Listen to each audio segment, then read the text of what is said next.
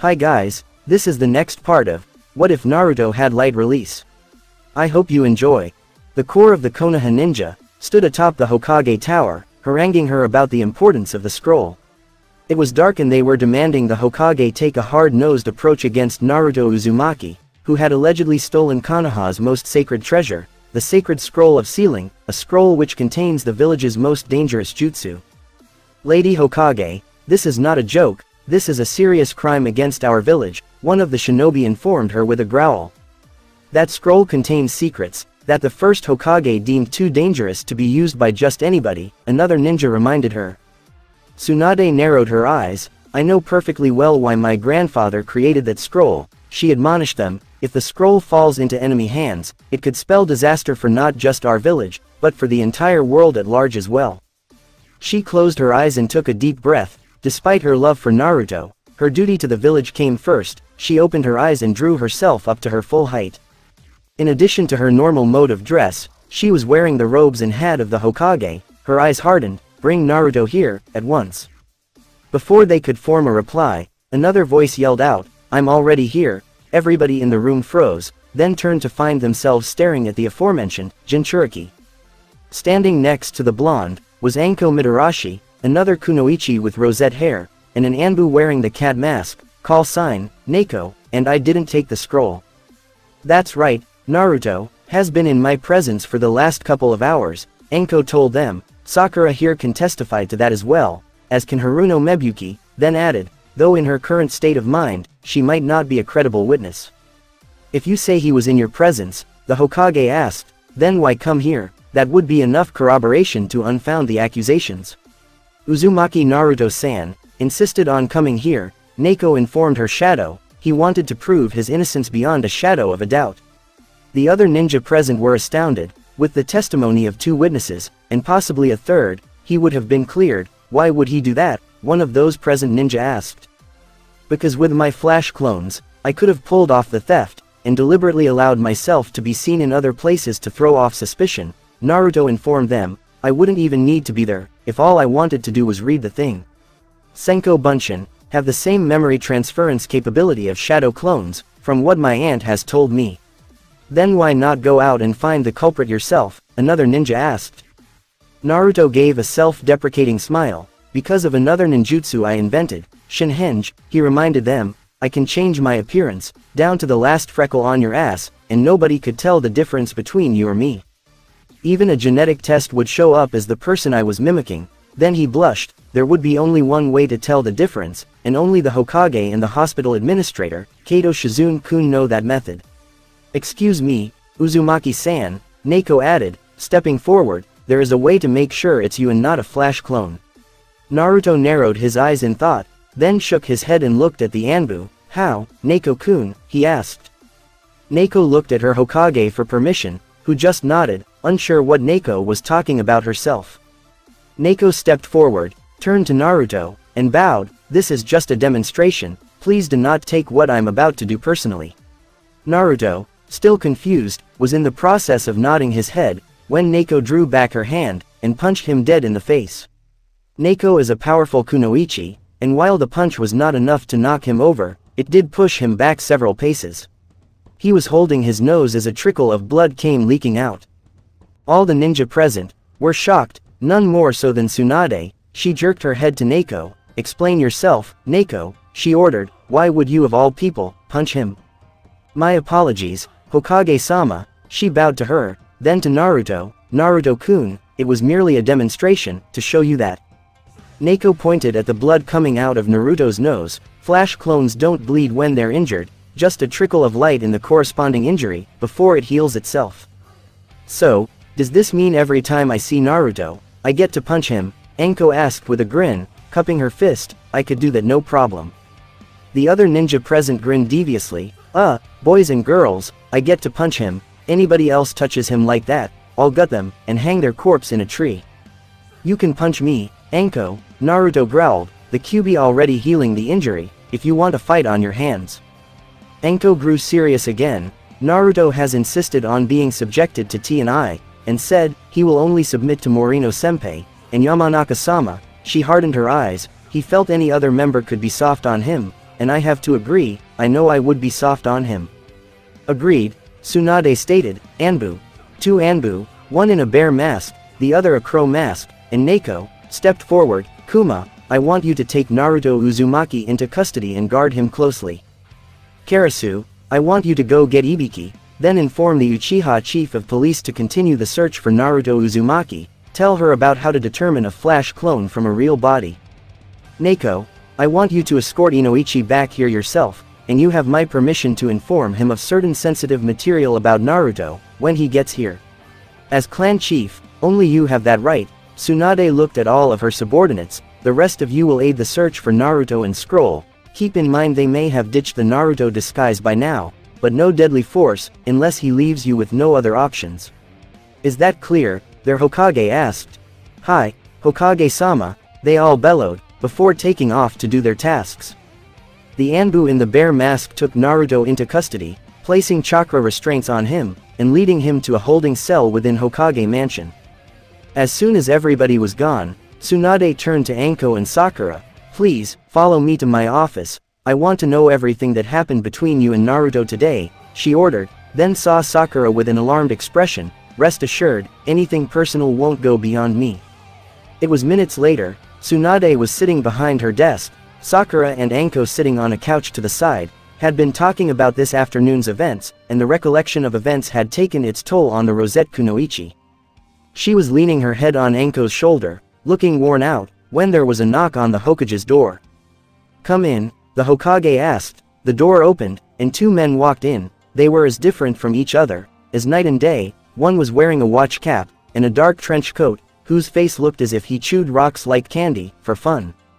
The other had long, ash-blonde hair reaching into his lower back, which he wore spiky on top and ending in a long ponytail, blue-green eyes, and strong facial features, which included a well-defined jawline. Inoichi Yamanaka was wearing the standard flak jacket over a black outfit, complete with handguards, forehead protector and a sleeveless red haori. Ah, Ibiki, Inoichi, thank you for coming on such short notice, Tsunade greeted them urbanely. Inoichi, I'm sorry for taking you away from your celebrations regarding Ino's graduation, but this is something that couldn't be avoided. Downstairs in the mansion's holding cells is Naruto Uzumaki. He has been accused of something that could land him in prison. I will not contaminate your methods by giving you unnecessary information. I need you to get whatever you can from him, regarding his whereabouts at all times today. Inoichi, you are authorized to go into his mind. Don't forget what you might find in there, and there is also some top secret information in there besides the Kyuubi, which according to these ladies he knows all about. That information is information on a new Kekkei Tota that he discovered. Anything you discover about that is an S-ranked secret, punishable by death, if divulged. Sakura tensed up and looked at her Hokage, who waved her hand to indicate she had everything under control. Also there is information regarding a personal matter, between Sakura of the Leaf, and Mebuki Haruno, which Naruto was a party to earlier today. That information is need to know only, and only you, and Ibiki-san, besides Naruto and the people in this room are in the need to know. Ibiki-senpai, use whatever interrogation and torture methods you see fit, Anko added. If Naruto is a cowardly traitor, then he would deserve it if you did your worst, she growled bitterly, and if not, well then nobody will say we went soft on him, because he's family. Ibiki looked hard at his junior in the department. You sure, Anko-chan, because those methods will leave permanent damage, not on his body, but on his mind. Most don't recover from that. Anko looked down, then up into her superior's eyes. It's what Naruto himself said he wanted, she told them. When Neko showed up at my apartment to get him, he specifically wanted you two to interrogate him. He said anybody else would probably be too easy on him. Naruto wants to clear his name. He gets plenty of flack just for being a Jinchuriki. He doesn't want the added stigma of being labeled a traitor too. Anko looked down, and whispered, like me.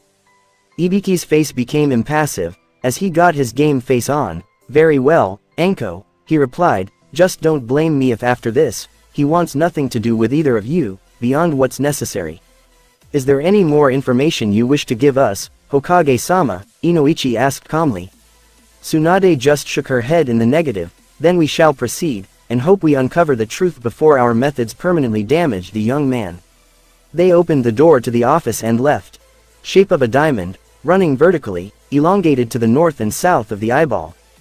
He appeared to be looking at something with those eyes. We never thought about looking at me through a camera, did we, old man? He asked Sarutobi.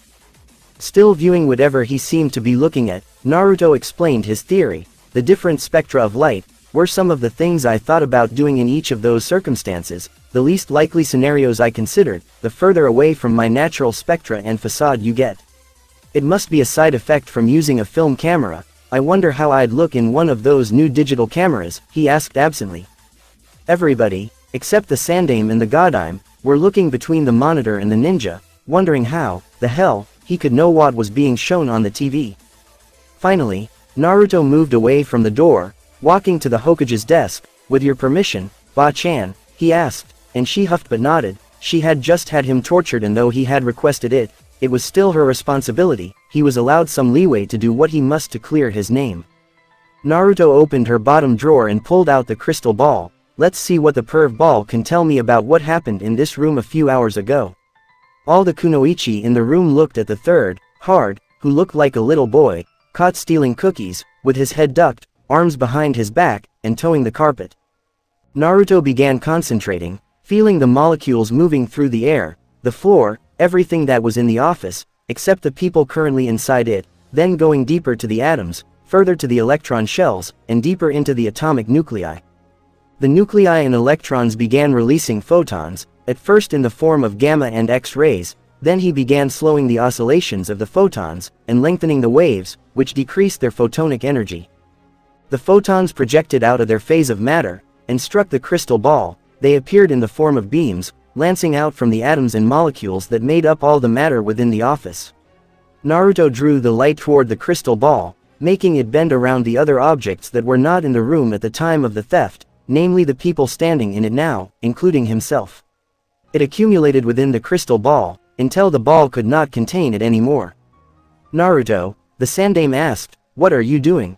Without looking, Naruto thrust his hand out, and with a twitch of photokinetic impulse, moved the light switch down and off, which darkened the room, and finally answered his grandfather figure. I had a thought experiment last night.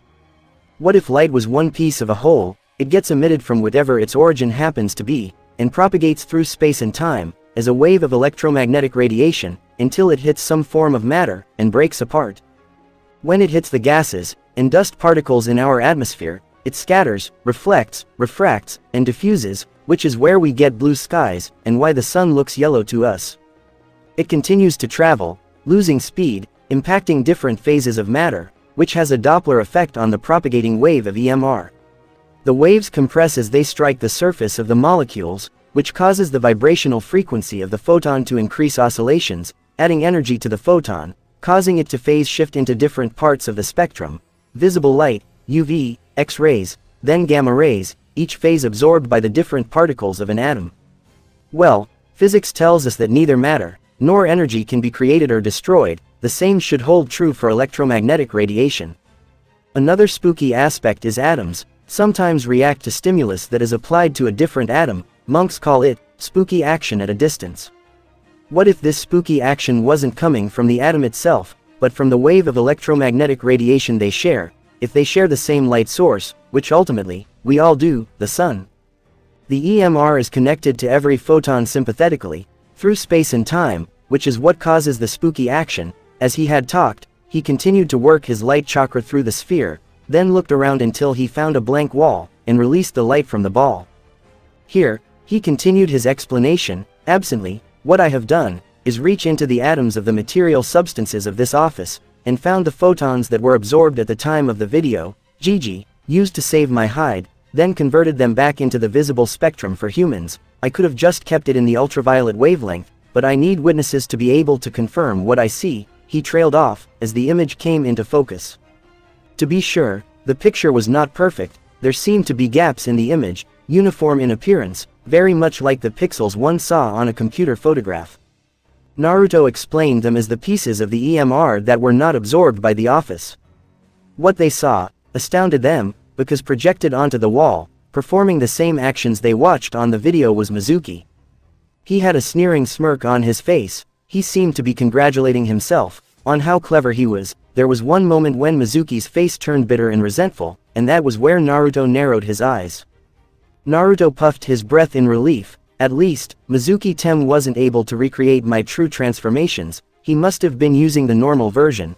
Then he turned to them. Before the Hokage, does everyone in this room agree that they saw Mizuki no Konoha commit the crime of theft, that it was Mizuki, and not Uzumaki Naruto who stole the sacred scroll of sealing? Before the Hokage, I, Sarutobi Hiruzen, affirm that I saw Mizuki no Konoha commit the crime of theft, that it was Mizuki, and not Uzumaki Naruto who stole the sacred scroll of sealing, the Sandaime stated. Before the Hokage, I, Yamanaka Inoichi, affirm that I saw Mizuki no Konoha commit the crime of theft, that it was Mizuki, and not Uzumaki Naruto who stole the sacred scroll of sealing, the clan chief and director of torture and interrogation affirmed.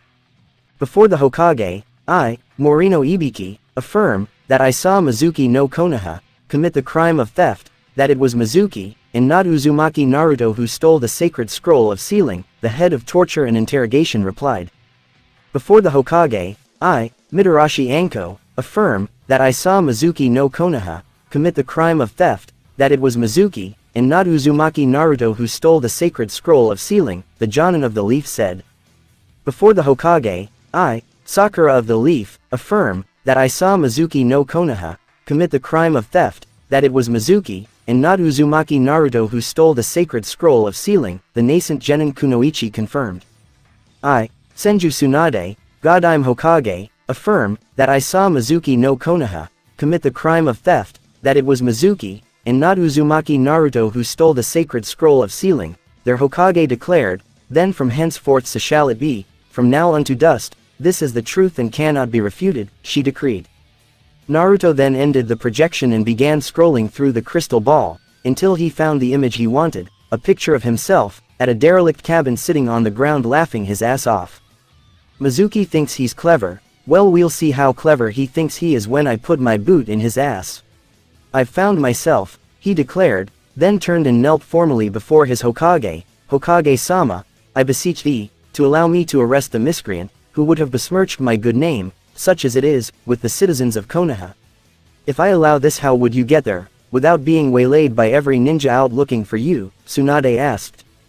We could go with him. They all looked, and standing in the doorway was Uzumaki Yugao. Standing with her looking impassive, was Itachi Uchiha, Hana Inuzuka with her companions the Heimaru brothers, Kurenai Yuhi, and Shisui Uchiha. Yugao was dressed as a normal jonin at the moment, and so was Itachi, and Shisui, Hana, was a chunin, and dressed as one, while Kurenai wore her regular outfit consisting of a red mesh armor blouse with only the right sleeve visible, and a very broad material, which resembles bandages with a pattern on it similar to those of rose thorns.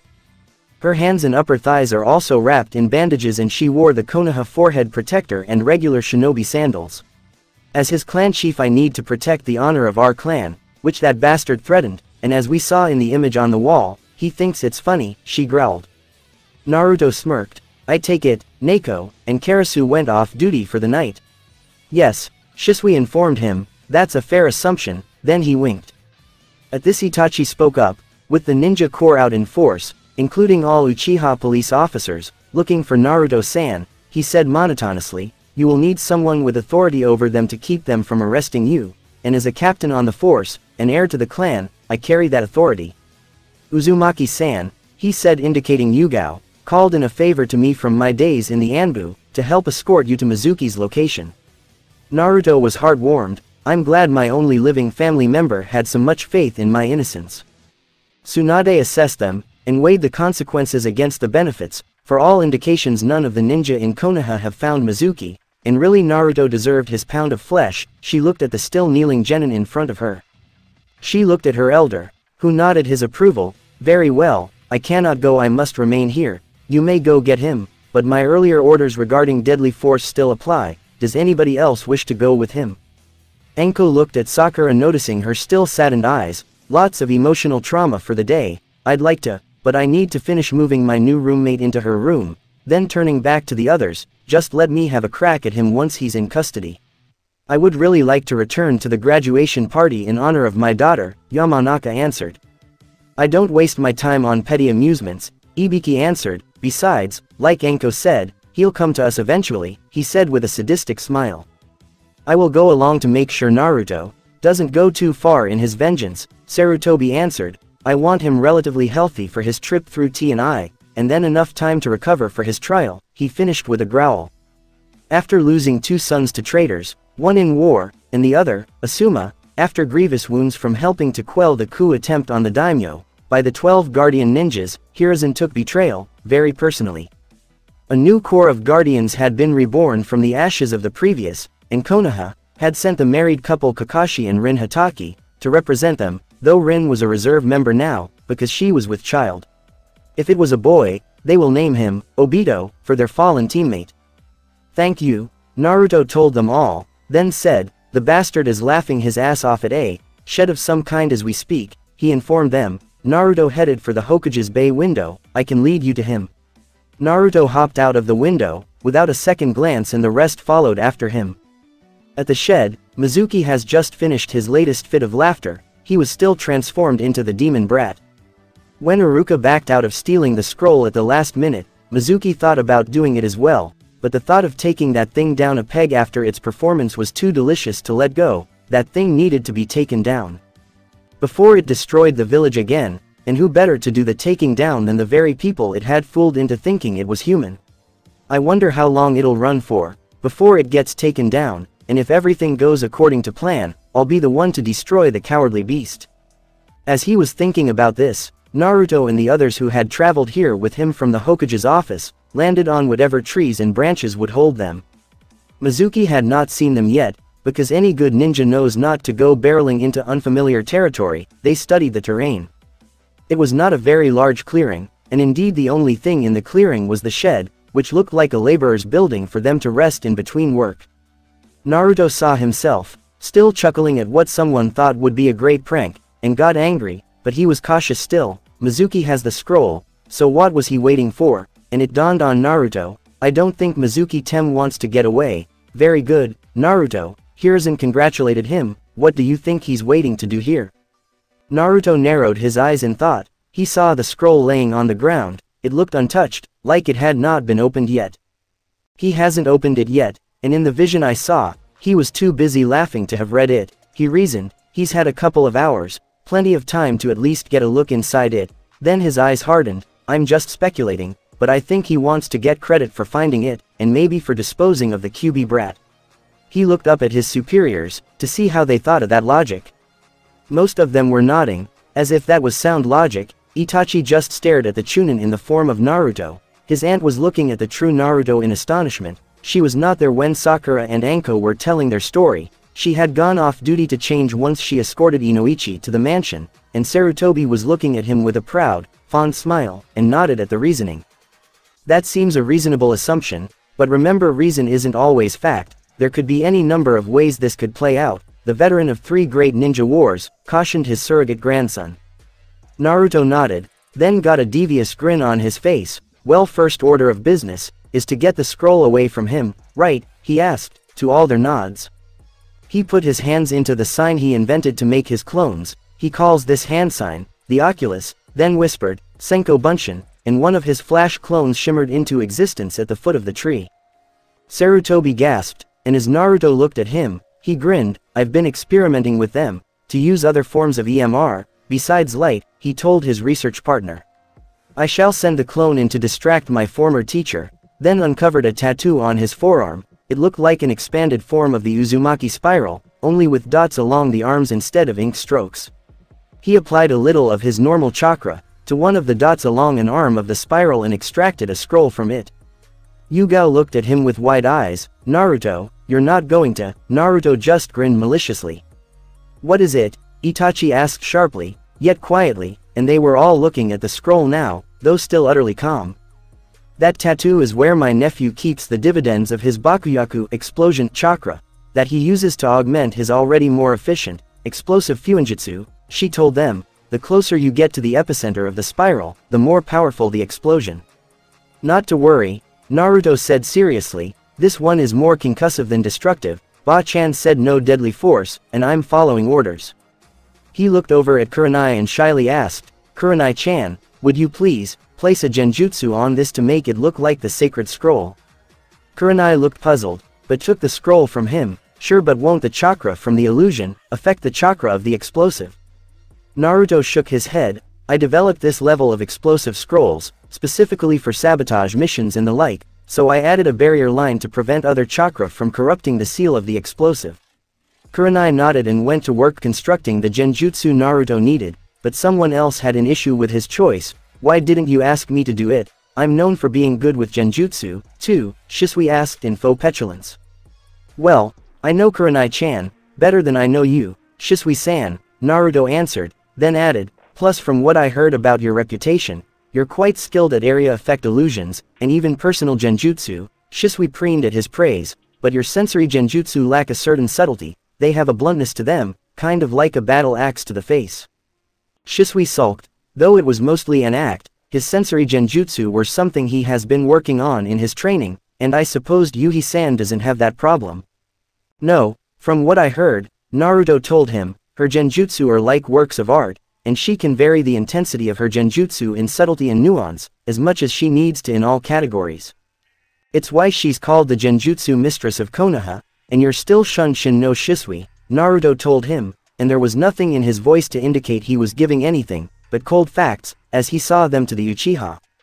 Kurenai handed him back his scroll. There was nothing about her demeanor to indicate she had listened to anything Naruto had said about her genjutsu acumen, but as he inspected it, he, without looking at anything but the scroll, said quietly, and she has pretty eyes to boot. Naruto, without turning to see how she took his last statement, turned to his grandfather figure, who was smirking at the genin, and handed it to Sarutobi. Here, Gigi, you've been around the scroll a lot more than we have, would this fool you if you didn't know any better? The Sandame took the fake, sacred scroll of sealing, and growing serious, inspected the object closely, looking at it from one end to the other.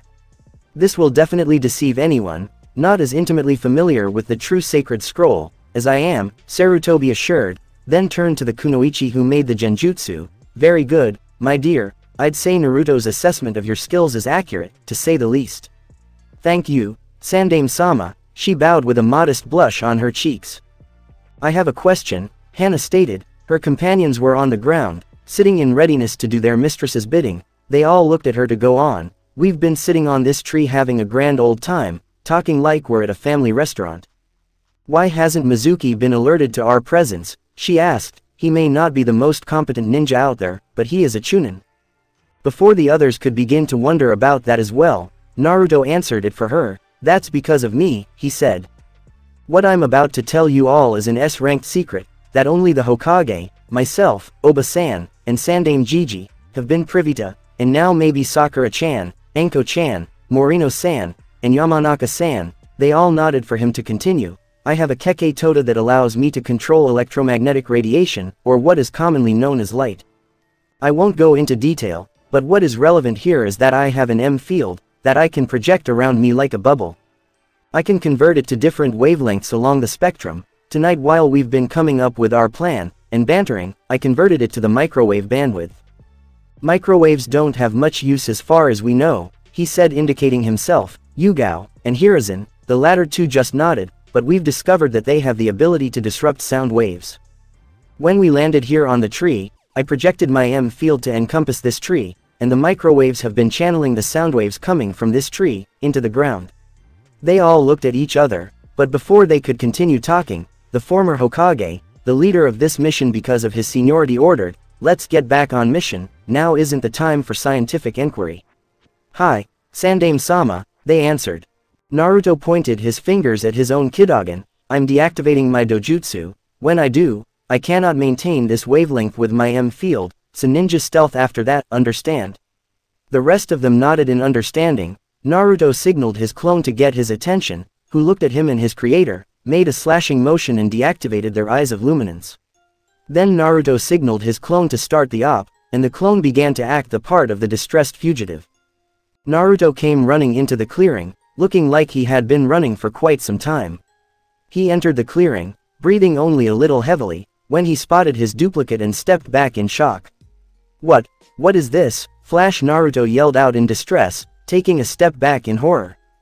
Naruto Mizuki just grinned at his dupe's terror-stricken face, relishing the torment coming from the apparent nine tails. He stood up and his grin turned smug. This is the end for you, Kyubi no Kitsune. You may have everyone else deceived, but you will never fool me, monster. There was a puff of smoke, and the fake Naruto became the real Mizuki. He was wearing the same smug expression he had during his henge.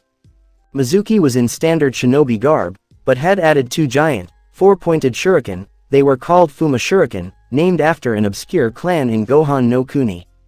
I will be seen as a hero, he began gloating, maybe not by that whore of a Hokage. If she or that old man before her had been willing to overlook that mask you wear in the form of a child, they might have been able to dispose of you properly.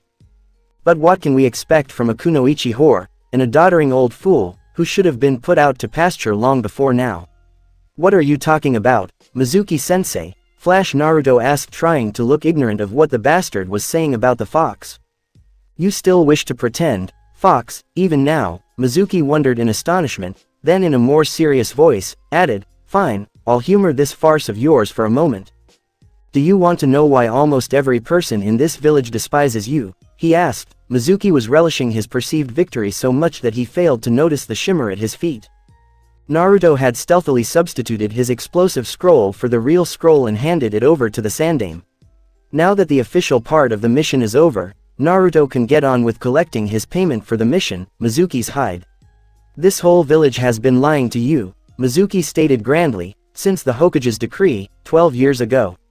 What decree? Flash Naruto asked, expressing his fear of the answer he already knew, needing to buy time to make sure their ruse worked.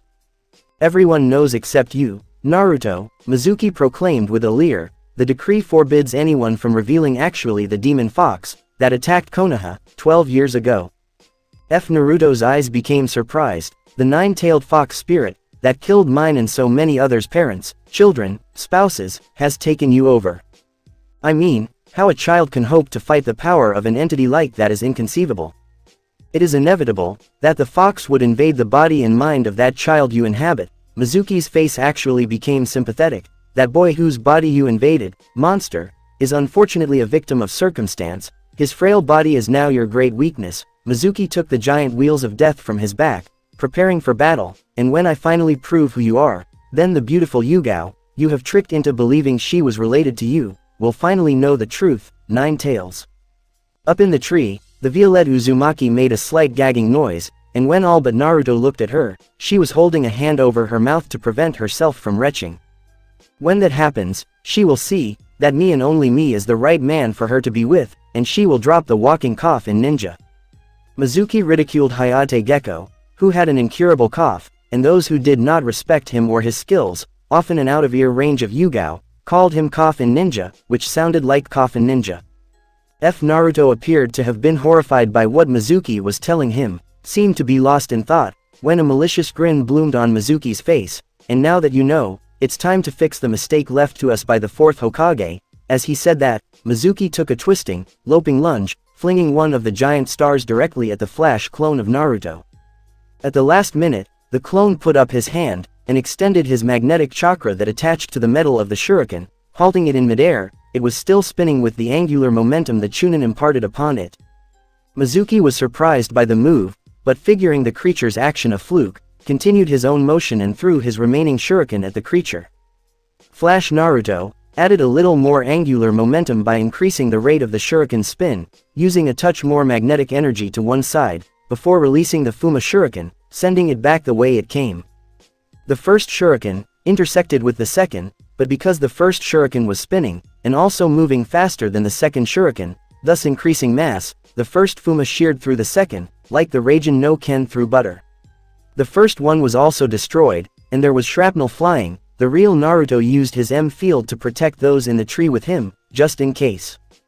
Flash Naruto and Mizuki were not so lucky. The Chunin covered his head with his arms, and was spared any vital damage. Though his arms were festooned with metallic bits, his body was also hit, but his Chunin flak jacket protected him from any injuries.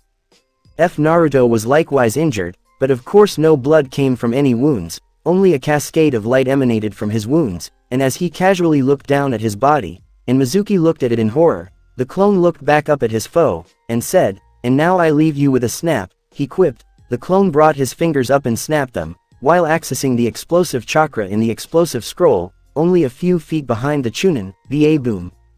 The scroll behind the Chunin exploded, and it felt like the Kyuubi himself hitting him in the back, as it threw Mizuki forward, hard, and the flash clone dissolves into a pool of bright, almost angelic light. Mizuki lay in a sprawled-out position. He was totally disoriented from the concussive energy from the bomb. There was a blur of motion as all the ninja in the tree appeared next to Mizuki's prone form. Naruto had appeared with the other ninja with a plasma blade in each hand. These were expressions of Naruto's third Kekkei Genkai, plasma release. There were others, but this was Naruto's go-to jutsu, because of how versatile they were to any situation. Depending on how Naruto excited the electrons in them, plasma blades could be used as a virtually unstoppable blade, or an unbreakable bludgeon, and he could alternate between these states instantly. Naruto looked down at the Chunin, who was still recovering from the explosion. Naruto's disgust for the man knew no bounds, and he wanted to vent his frustration upon his former teacher. Today should have been a day of celebration for Naruto, and except for the situation with Sakura and her mom, it would have been. This bastard has taken what could have been a great day, and turned it into one of the most stressful moments of Naruto's life. He tried to take something away from Naruto that he had worked hard to earn, and when he had finally gotten his Hitai-8, Mizuki nearly made all of Naruto's hard work meaningless. Naruto gripped his plasma blades harder. He was visibly shaking. Then he closed his eyes and took a calming breath, then formally addressed the fallen ninja. Konoha no Mizuki-san, by order of Senju Tsunade, Godime Hokage no Konohagakure no Sato, I hereby place you under arrest, for sedition and treason, for the theft of the village's sacred scroll of sealing. Yugao looked at her nephew out of curiosity, wondering where his anger has gone. Are you sure of this, Naruto Oi-kun? After everything he has done, aren't you going to punish him? Naruto shook his head. As clan chief, you may exact whatever price you wish for the Uzumaki, he stated. You may even order me to do it and I will carry it out, but personally, this pathetic piece of trash has taken enough from me today. My honor, dignity, and happiness over graduating the academy, Naruto said to her, but he accused me of being a monster, and I would be, if I attacked someone who couldn't defend themselves. He has taken a lot from me. I won't let him have my humanity, he declared. My clone wounded him with the shards of the Fuma Shuriken, and my explosive appears to have put Mizuki down for the count. I've taken my pound of flesh from him. I'm satisfied, Naruto assured them all. Let the Hokage have what's left. He appeared to be finished, before adding one last thing with an evil smile on his face. But when I make my report, I'll be sure to include all of the colorful names he called her. That may sway her from showing any mercy on him. At sentencing, he finally finished. Itachi looked at him and for the first time chuckled. I didn't think you could be so cruel, Naruto-san, then sobering, and I would like to thank you and Sakura-san, for teaching my little brother humility today. Because of you two, the last of my fatha, the former Uchiha clan chief's influence has been washed out of him. He came home with a somber attitude this afternoon, and really seemed to be thinking over how he saw his career as a ninja. Naruto and Yugao shared a smirk, before she put her arm around his, and turned away from the S-rank ninja. My campaign to humble your brother is not yet complete, Itachi-san, Naruto called back over his shoulder. The true humiliation comes next week, at team placements. Chose green, and went completely bald, adding a Happuri style, forehead protector framing his face, with the dual holster design and wore ninja sandals. Kiba also went with a forest green camouflage, which he covered in a brown leather jacket, with a hood for Akamaru, wore a crew-cut, fade hairstyle, which with his Inuzuka fangs, made him look downright menacing, which he loved, of course. Kiba chose a single holster, so he could add a set of nunchaku which had claws at the end, a graduation present from Naruto. It would add something extra to his fang over fang and other maneuvers of the Inuzuka taijutsu style. Though he would deny it, Kiba was moved to tears by the gesture, and had trained with them for hours on end, to get proficient with them. From what Naruto could see, Shino chose the black uniform, a faded style cut, as well as ninja sandals, but could not tell anything else because the Aburame still wore his thick overcoat and sunglasses. The Uchiha decided on black too, with a single holster design, regular combat boots with the steel toe, which Naruto felt through his Jiden sensing. Sasuke had what is known as an Ivy League hairstyle, adding a vest like Naruto to add the Uchiha crest to his wardrobe, and balanced his kunai holster with the jute, a truncheon used by police officers. Meant for combating swordsmen, with its fork, the officer could hook the blade out of the warrior's grasp, and the thick metal bar could block all but the most powerful blows. Naruto shuddered when he felt the steel. Within those steel-toed boots, I give him 3, maybe 4 months, then he'll be throwing those steel-toed monstrosities into the ocean. That or he'll be really irritable, because those things will be damn near pinching his toes off. Naruto walked over to Sakura, who was sitting with Hinata, and spoke to them both. "Hello, Kunoichi-sans," he said with a cheeky grin, "how were your weeks leading up to today?" That there was another test buried beneath the entire exam, something I had to swear to keep a secret before I would be allowed to try again, Naruto told her, and what the class rankings are really for, and what they mean after the academy. "What test? I don't remember getting another test," Ino asked. Choji had even stopped eating too, as it dawned on him, if Naruto had not been in this class, then Choji would be dead last. "And please enlighten us regarding the ranking's purpose," Bug Boy entreated. Naruto looked at their sensei, who shrugged his shoulders. "I'll answer the first question and let Iruka-sensei answer the second. Once we know our teams," he told them. To Iruka's nod, "The test I'm talking about is a stress test, to see how we handle the mild stress of the genin graduation exam." Mild stress, the Nara in their midst scoffed. "Troublesome, that test caused me to miss precious moments I could have used for cloud gazing."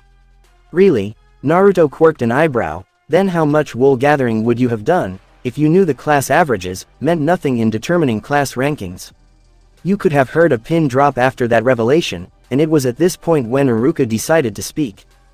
"It's time now to announce on which teams you will all be placed," their sensei stated. They all remained quiet, now not knowing what would happen. They were off balance, which was kind of what the brass wanted to see, how they handled shocks to their system.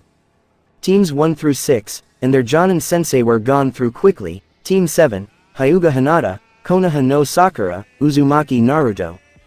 Your Jonin sensei will be Yuhi Kurenai. Team 8, Uchiha Sasuke, Inuzuka Kiba, Aburame Shino.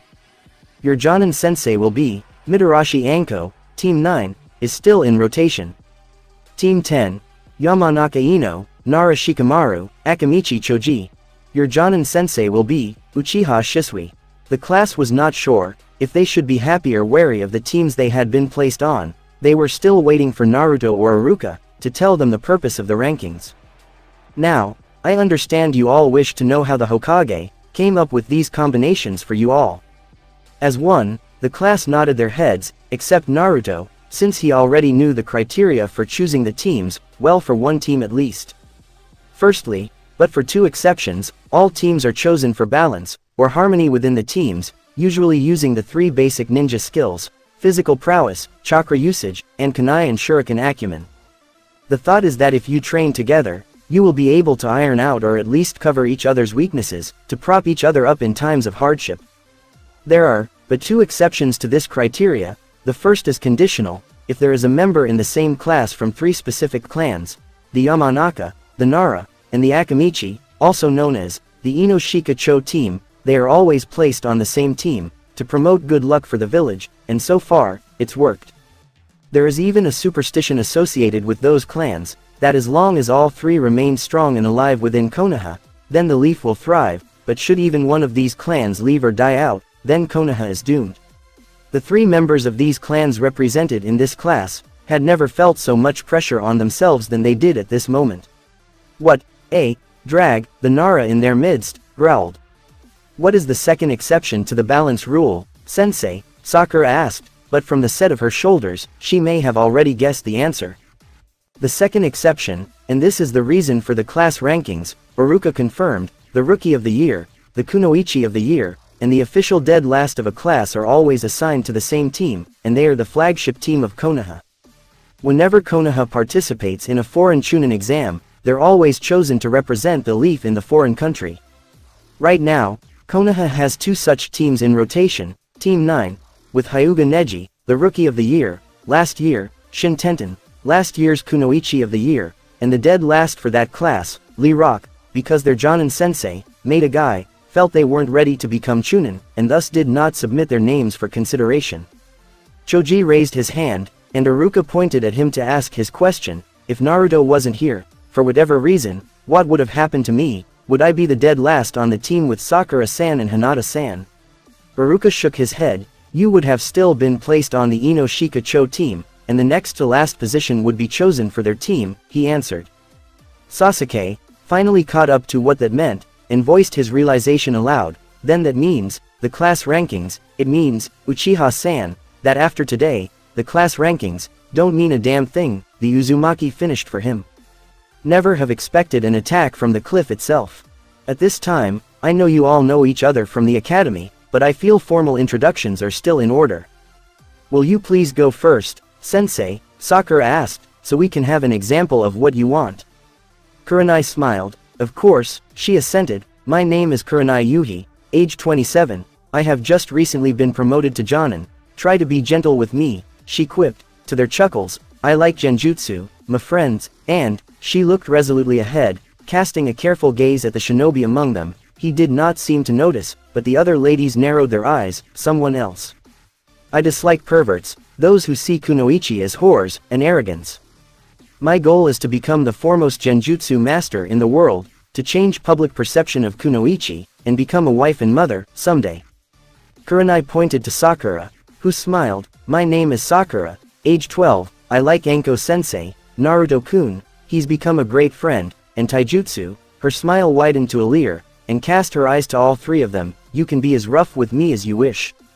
This caused Naruto and surprisingly, Kurenai to blush. You two get your minds out of the gutter, Sakura lightly admonished them, before getting serious again. My dislikes are men with fragile egos, the Harunos, and the way Naruto-kun is treated because of something beyond his control. My short-term goals include, becoming a taijutsu bukijutsu, hand-to-hand and weapon master, supplemented with a little ninjutsu, and to become a medical ninja. As for the long-term, they're pretty much the same as your last two goals, Kurenai-sensei. Naruto grinned. I can see living with Anko Oba-san has been a positive influence on your sense of humor, Sakura-chan. Sakura just laughed, but Naruto took his turn to introduce himself. My name is Naruto Uzumaki, age 13, I like Yugao Oba-san. Kiba, and all of my other friends, he said, looking at all three kunoichi to include, all three of them among that last one. I cleared what I'm about to say yesterday with Lady Hokage, and two of you already know, but I dislike anybody who hates me for housing the Kyuubi no Kitsune, blaming me for the actions of another, he said in a rush, when Hinata did not gasp or otherwise show surprise at what he said, but whose expression remained the same. It was the other members of the team who acted with surprise. The Hyuga heiress grinned, like a child caught doing something bad. Her expression was pensive, as she toyed with her gloved hands. I've known since he came to our class, he was interesting and cute, and well I had just perfected the use of the Byakugan, so I viewed him, she stated with a blush, pushing her forefingers together. The other kunoichi were staring daggers at her, for daring to look at their Naru, friend and student, like a piece of meat. In the area of the body I was most interested in, I saw a massive amount of chakra, isolated from the rest of his chakra. I didn't know what it was, I still didn't until you told me, just now. I just knew that it was separate from you, and not a part of you. She looked up at the boy. You were you, the chakra wasn't you, but now that you've told me, I feel loads better. The nine tails, you say, and Naruto was astonished, that she did not care that he was the container of the fox. Tears welled up in his eyes, but he aggressively dashed them away, and looked at her. Thank you, Hinata-chan, for being so understanding. He found Kurenai's hand massaging his thigh in comfort, and she said gently, go on with your introduction, Naruto-kun. Naruto just nodded. My goals for my career are to perfect my bloodlines, become a chakra master in ninjutsu and genjutsu, a kenjutsu master, and a fuinjutsu master, like my mother and all other Uzumaki, even greater than the fourth Hokage. My personal goals, he said raising a finger, which brought the three kunoichi closer, are a secret. The three kunoichi face fell to the earth. He smirked at them as they sat back up and gave him ugly expressions. Kurenai pointed to the Hyuga to finish introductions. My name is Hinata Hyuga, age 12, I like taijutsu, and I'm interested in learning sensory genjutsu. I dislike my clan's attitude toward others, like get over it, we have funny eyes, big deal. I wish to abolish the caged bird seal, and the elder Hyuga advisors. My goals are as stated previously, and to become clan chief, a mother and a wife, in no particular order.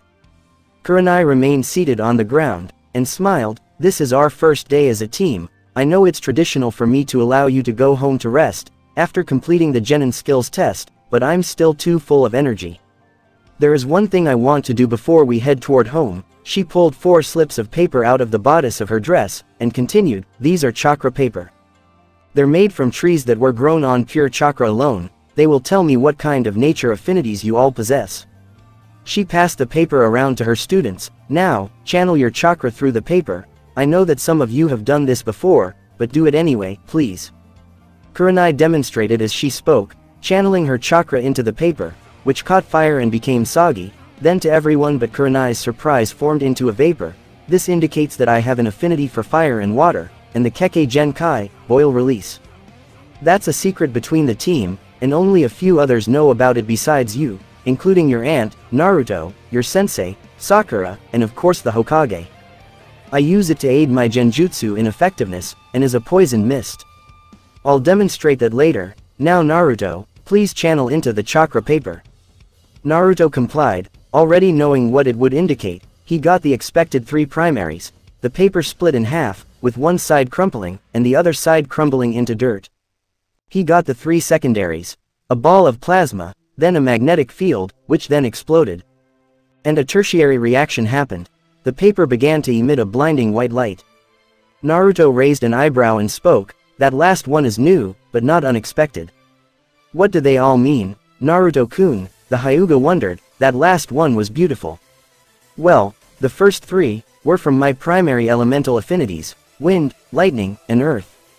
Then my secondary affinities, plasma, magnet, and explosion release. The last one is an S-ranked secret, but I will tell you in order to build trust. Hinata-chan, plus Kurenai-sensei, and Sakura-chan, already know. I have a Kekkei Toda. I discovered it over a month ago. He closed his eyes, sending light chakra to his eyes. He opened them, and staring back at Hinata was Naruto's Kidogen. I've named it Light Release, or Kidoden. Naruto spent the next few minutes, explaining some of what he had learned over a month ago, with the Sandaime, and Yuga Uzumaki, keeping the parts concerning the Byakugan and the Sharingan to himself, but he did explain the Kidogen, and what he could do, with or without it. So, while I do have telescopic and microscopic vision, unlike Hinata-chan's Byakugan, I do not have omnivision. Wow, Hinata whispered, you really are humble, Naruto-kun. Your Kidogen can do so much more than the Byakugan. Really the omnivision is not a great loss. With your flash clones, you could have them deploy the Kidogen, then when they dispel you get the sensory data they acquired. Kurenai got them back in order. You're next, Hinata-chan, indicating the paper in the genin's hand, channel chakra into the paper, please.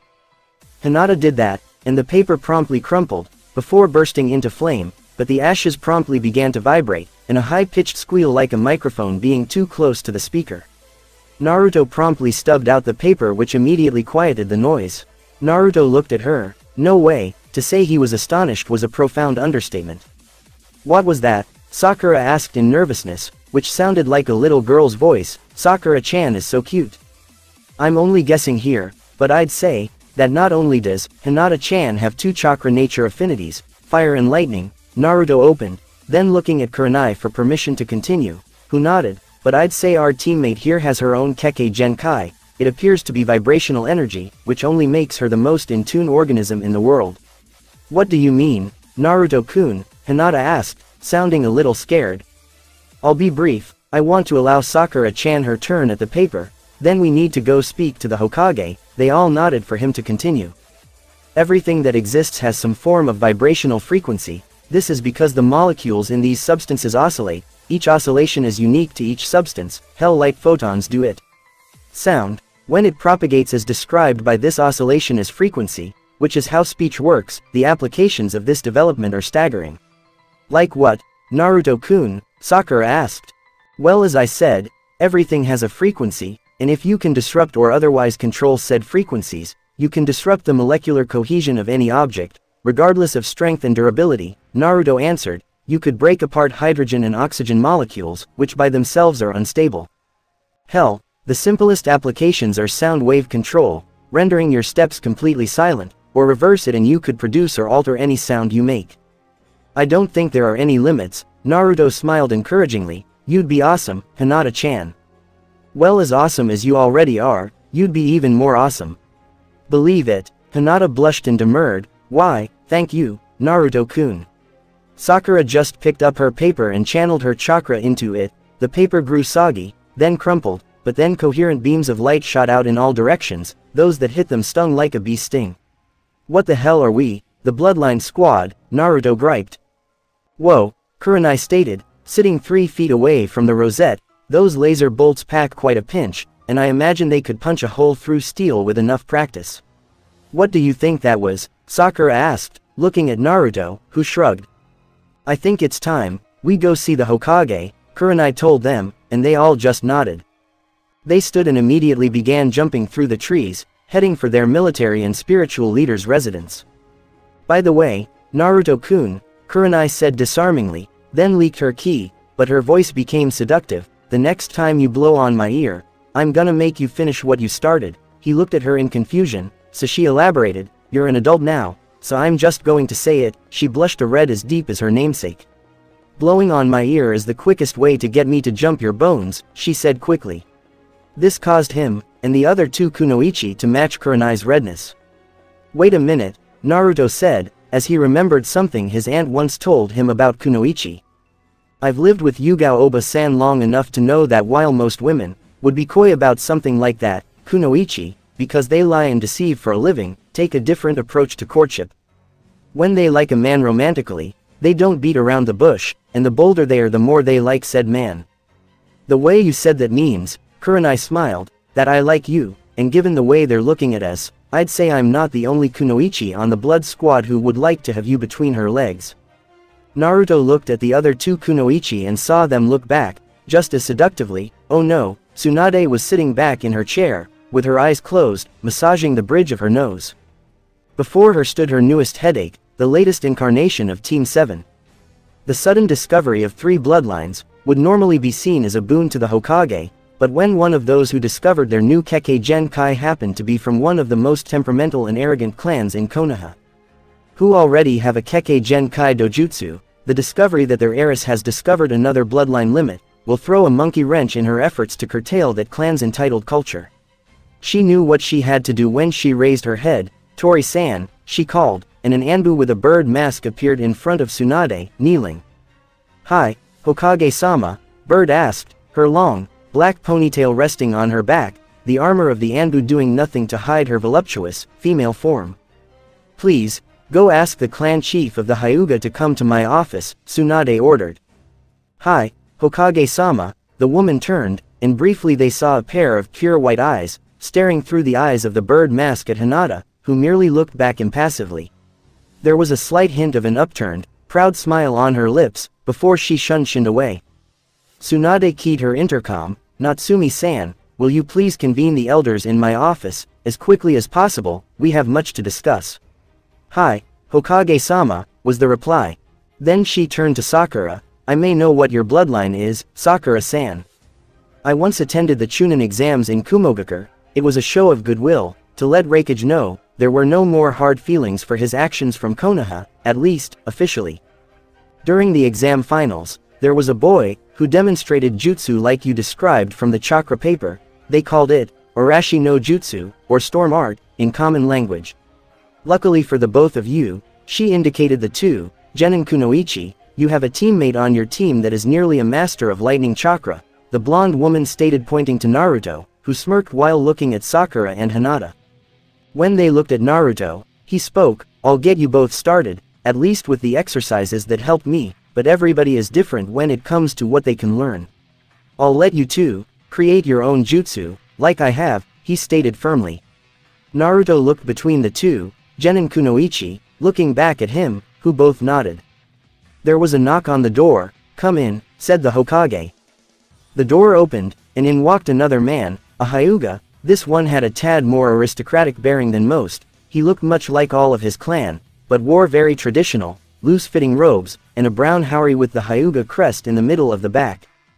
Hiyashi Hyuga looked upon his daughter with emotionless eyes, but that was just a facade, for truly his daughters were the light of his life. Both were strong. Hinata had become the strongest fighter in the Hyuga, eclipsing even his nephew's strength. Who was considered the strongest Juken fighter in the clan, and with her Juho style, was able to defeat him. He was immensely proud that she had become Rookie of the Year for her class. He, along with every other graduate of the academy, knew that the rankings there were inconsequential. Once they left school, but at the very least, with Neji of the branch family being Rookie of the Year for his class, and Hinata being the same, it showed just how strong the Hyuga clan truly was. "Did you call for me, Hokage-sama?" the father asked his superior, and bowed formally. Tsunade rose from her chair, stepping around her desk and returned his bow, with one just as deep. "I have, Hyuga Dono," she smiled, then indicated Hinata and the rest of her team. "It seems Konoha has acquired 2 more Kekkei Genkai. You know, as we all do of Naruto Uzumaki and the 3 bloodlines, he has displayed for us." Hiashi nodded at that. "Well, it seems his teammates have their own bloodlines. Sakura-san has gotten the Kumo's coveted storm release. I may open Konoha up to them again just to rub their noses in that fact." Hiashi and Tori's eyes narrowed at that thought, but it's just a thought. It seems the Hyuga are evolving as well, because Hinata, in addition to the Byakugan, also has an elemental Kekkei Genkai. "What?" Hiashi asked, in shock. "They did a nature affinity test today, and Hinata, it seems, has 2 primary nature transformations, fire and lightning," that surprised Hiashi, who looked at his daughter. She remained stoic on the surface, but she could feel his warmth for her. There was never a doubt in her mind that her parents loved her, and she returned it, but Hyuga were very private when displaying emotions. They only did it with their closest loved ones. Hinata may not follow all of the Hyuga's pretensions, but she viewed the stoic nature as an asset. Her soft-spoken nature was a version of that stoicism. She practiced Zen meditation every morning to help her control her emotions. She even practices them during her katas for the Juho, while meditating, calling it moving meditation, and it helped her remain calm in battle. That she was willing to show her seductive side to Naruto should have told him how strong her feelings for him ran. Tsunade continued, "The test also revealed a secondary element, that of utilization of vibrations." Naruto explained some of those applications to her, though with it being an unheard of ability, she'll have to make any headway with it on her own. Hiashi could not be prouder of his daughter. He very nearly beamed, the corner of his lips twitching a few times. Hinata and Tori caught it, and both of them could not wait to get home, and tease him about it behind closed doors, later. The fact that her father was struggling so hard not to show such powerful emotions, almost made her want to run to him like an exuberant little girl, but she was a Hyuga, and if he could remain quiet, she would too. She and Hanabi were daddy's little girls after all, and his love was all they needed for now, though Naruto was fast approaching that level of feeling in Hinata's book.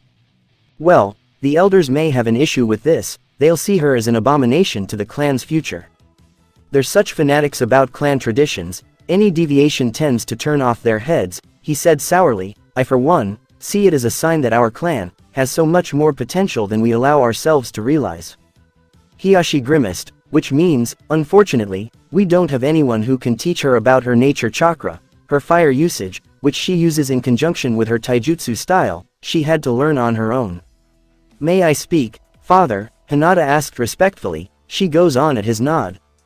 Naruto-san has had quite a bit of experience uncovering and learning bloodlines of this type. He has graciously offered to train me in the use of my lightning chakra, and I believe, since he is also the practitioner of a new chakra release, plasma release, he would be the best person to shepherd me in exploring this new nature. Hiashi scratched his chin. As he thought over his daughter's proposal, he also eyed the young man. He, like the rest of the Shinobi Council, knew Naruto was not the Kyuubi. That was not what he was worried about. It was letting his daughter, who he was not blind to the fact that she had feeling for the Shinobi, be alone with an older teenage boy. Hiashi sighed, then disappeared, and when he reappeared, he had a chakra-coated index and middle finger poised over the boy's heart. As long as the only exploring he does with my daughter is regarding ninjutsu, he growled, or I'll reduce the Uzumaki by 1, here in Konoha, understood, boy? Naruto had not flinched. As soon as the man began moving, he had activated his M field. You have my word, Hyuga-sama, Naruto stated, that except for sparring, I will lay no finger on Hinata-san, that she doesn't allow, nor will I ever abandon her. Naruto looked down, causing Hiashi to look down as well, and was shocked, because the boy had a glowing spear hand, aimed at Hiyashi's own chest.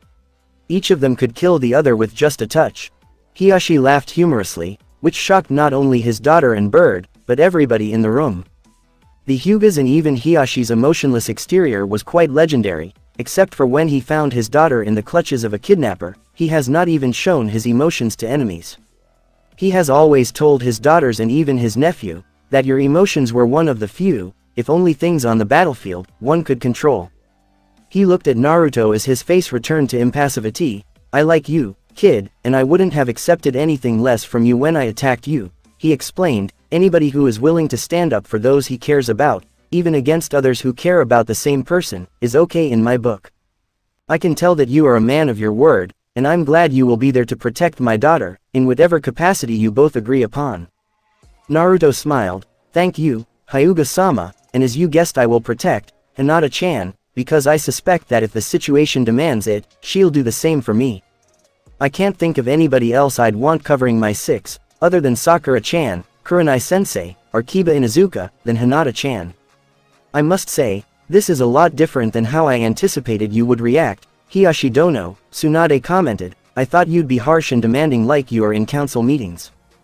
Don't read too much into that, Tsunade Tono, Hiyashi replied stoically. I wear many hats. Right now, I am wearing the delighted clan chief hat. When Hinata gets home, I will put on the proud father's hat. However, the next time a council meeting is convened, I will have on my politician hat, where I will rub Makoto Tono's nose in the fact that my clan can now boast 2 bloodline limits, of which hers can only brag of 1. Which is useless for reading Kekkei Genkai, he finished with a pompous air that was powerful, but also fake. Sakura giggled, and tapped Hinata on the shoulder, who turned. Your dad is so cool, Hinata-chan. Hinata had a small smile bloom on her face. He's alright, and Hiyashi winked at her, but she maintained her best Hyuga bearing to make him proud. At this moment, the door opened, and 3 people walked into the Hokage's office. There were only 4 people allowed to just walk into the Hokage's office without knocking, 5 if one counted the daimyo. 3 of those people lived in Konoha, the Konoha elders. They were the only 3 people, living in Konoha, who could question the Hokage's decisions. At the moment, the position of the elders were held by Sarutobi Hiruzen, Uchiha Makoto, clan chief of the Uchiha and commissioner of the Uchiha police force, and Tuki Ichiraku, the owner and proprietor of Naruto's favorite restaurant, Ichiraku Ramen, which was now under full-time management of his daughter, Ayame, when he was fulfilling his official duties as an elder. Makoto Uchiha is a fair-skinned woman with long, straight black hair and bangs hanging on either side of her face, to roughly frame her cheeks and black eyes. She wore a simple, dark purple yukata top, with a red plum hakama, and a light yellow obi worn over it. She was Kushina's best friend and teammate. Even if they started out as bitter rivals, they were put on the same team together, with Tsunade being their sensei, and their feelings for each other as they progressed together in skill and power, grew until they became as inseparable as sisters. They had hoped their children, as they grew, would become friends, but with their personalities being so different, there was never any hope of that. Naruto, it seemed, was still looking out for Makoto's son. However, his little lesson about the class ranking yesterday seems to have sunk Sasuke into a form of depression. Her ex-husband, the former leader of the clan, used to go on and on toward Sasuke about the importance for getting top marks in his class, to always be seen as superior to the other members of his class. Naruto, it seemed, understood instinctively that Sasuke was heading down the wrong path in his shinobi thinking, and endeavored to knock that kind of thinking out of her son's head. Today was her son's genin skills test with Anko-chan, where if he were wise, he would start to see that Fugaku's way of thinking toward his fellow leaf ninja was not what made a ninja strong. It just isolated them, until at some point in time, nobody wanted to work with them, nor even hire their services, because their attitude made it impossible to work with them. They either died penniless, or just died, because they thought they were more skilled and powerful than anybody else.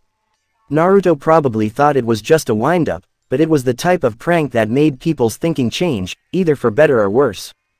Tuki Ichiraku, today, was wearing his chef's uniform, which meant he was summoned during business hours at his ramen stand, and if one looked at the time, they would see that since it was just after midday, this was the peak hour for the lunch rush at the stand. Naruto felt guilty about that, but resolved to eat double his usual portion when he went there today, once he was let go from his team. Tuki did not seem very perturbed though. He seemed to be taking his summons in stride, which, if Naruto knew his friend, was not a facade. Unlike most politicians, which the elders very much were, Tuki-san wore his emotions on his sleeve, and while he was deferential to the Hokage, was not one to couch what he said behind political rhetoric. Something that Tsunade found rather refreshing, because even her sensei and student, as informal as they could be with her, tended to have trouble getting to the point in some discussions. The three elders stopped in front of their boss and bowed, which she returned. "What is this all about, Tsunade-sama?" Tuki began. "It's rare for all three of us to be summoned during the day." Tsunade smiled and waved to the genin team in the room. "It seems Konoha is being rewarded further by the development or acquisition of two." She held up 2 fingers. "Count them. 2 more Genso no Kekkei Genkai elemental bloodline limits. For verity's sake, let us hope Naruto has been left alone by fate, and the lucky recipient of these boons is one of these 2 lovely young ladies," Sarutobi surmised.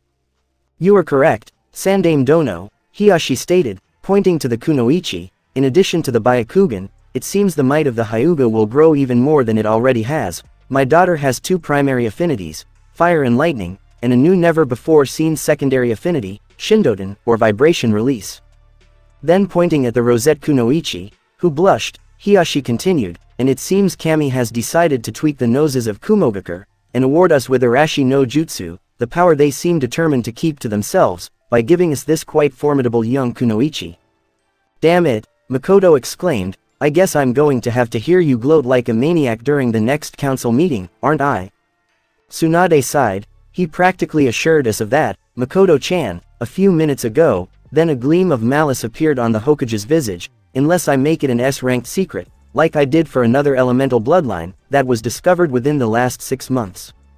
Hiyashi's eye began to twitch, then Tsunade sighed. "No, that wouldn't be a judicious use of my power as the Hokage, but I will make it need to know, and as for now, until they can learn to use it in combat, only the people in this room and those they live with, have a need to know what our Kunoichi are capable of." Then hardened her eyes, and growled, "Besides whoring.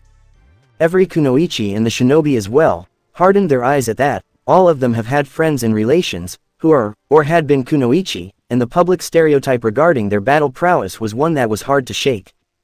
To be fair, there are such things as seduction missions, which were only given to Kunoichi, the goal being to get pregnant and bring the child back to a home village, usually to acquire certain bloodlines and traits for said village.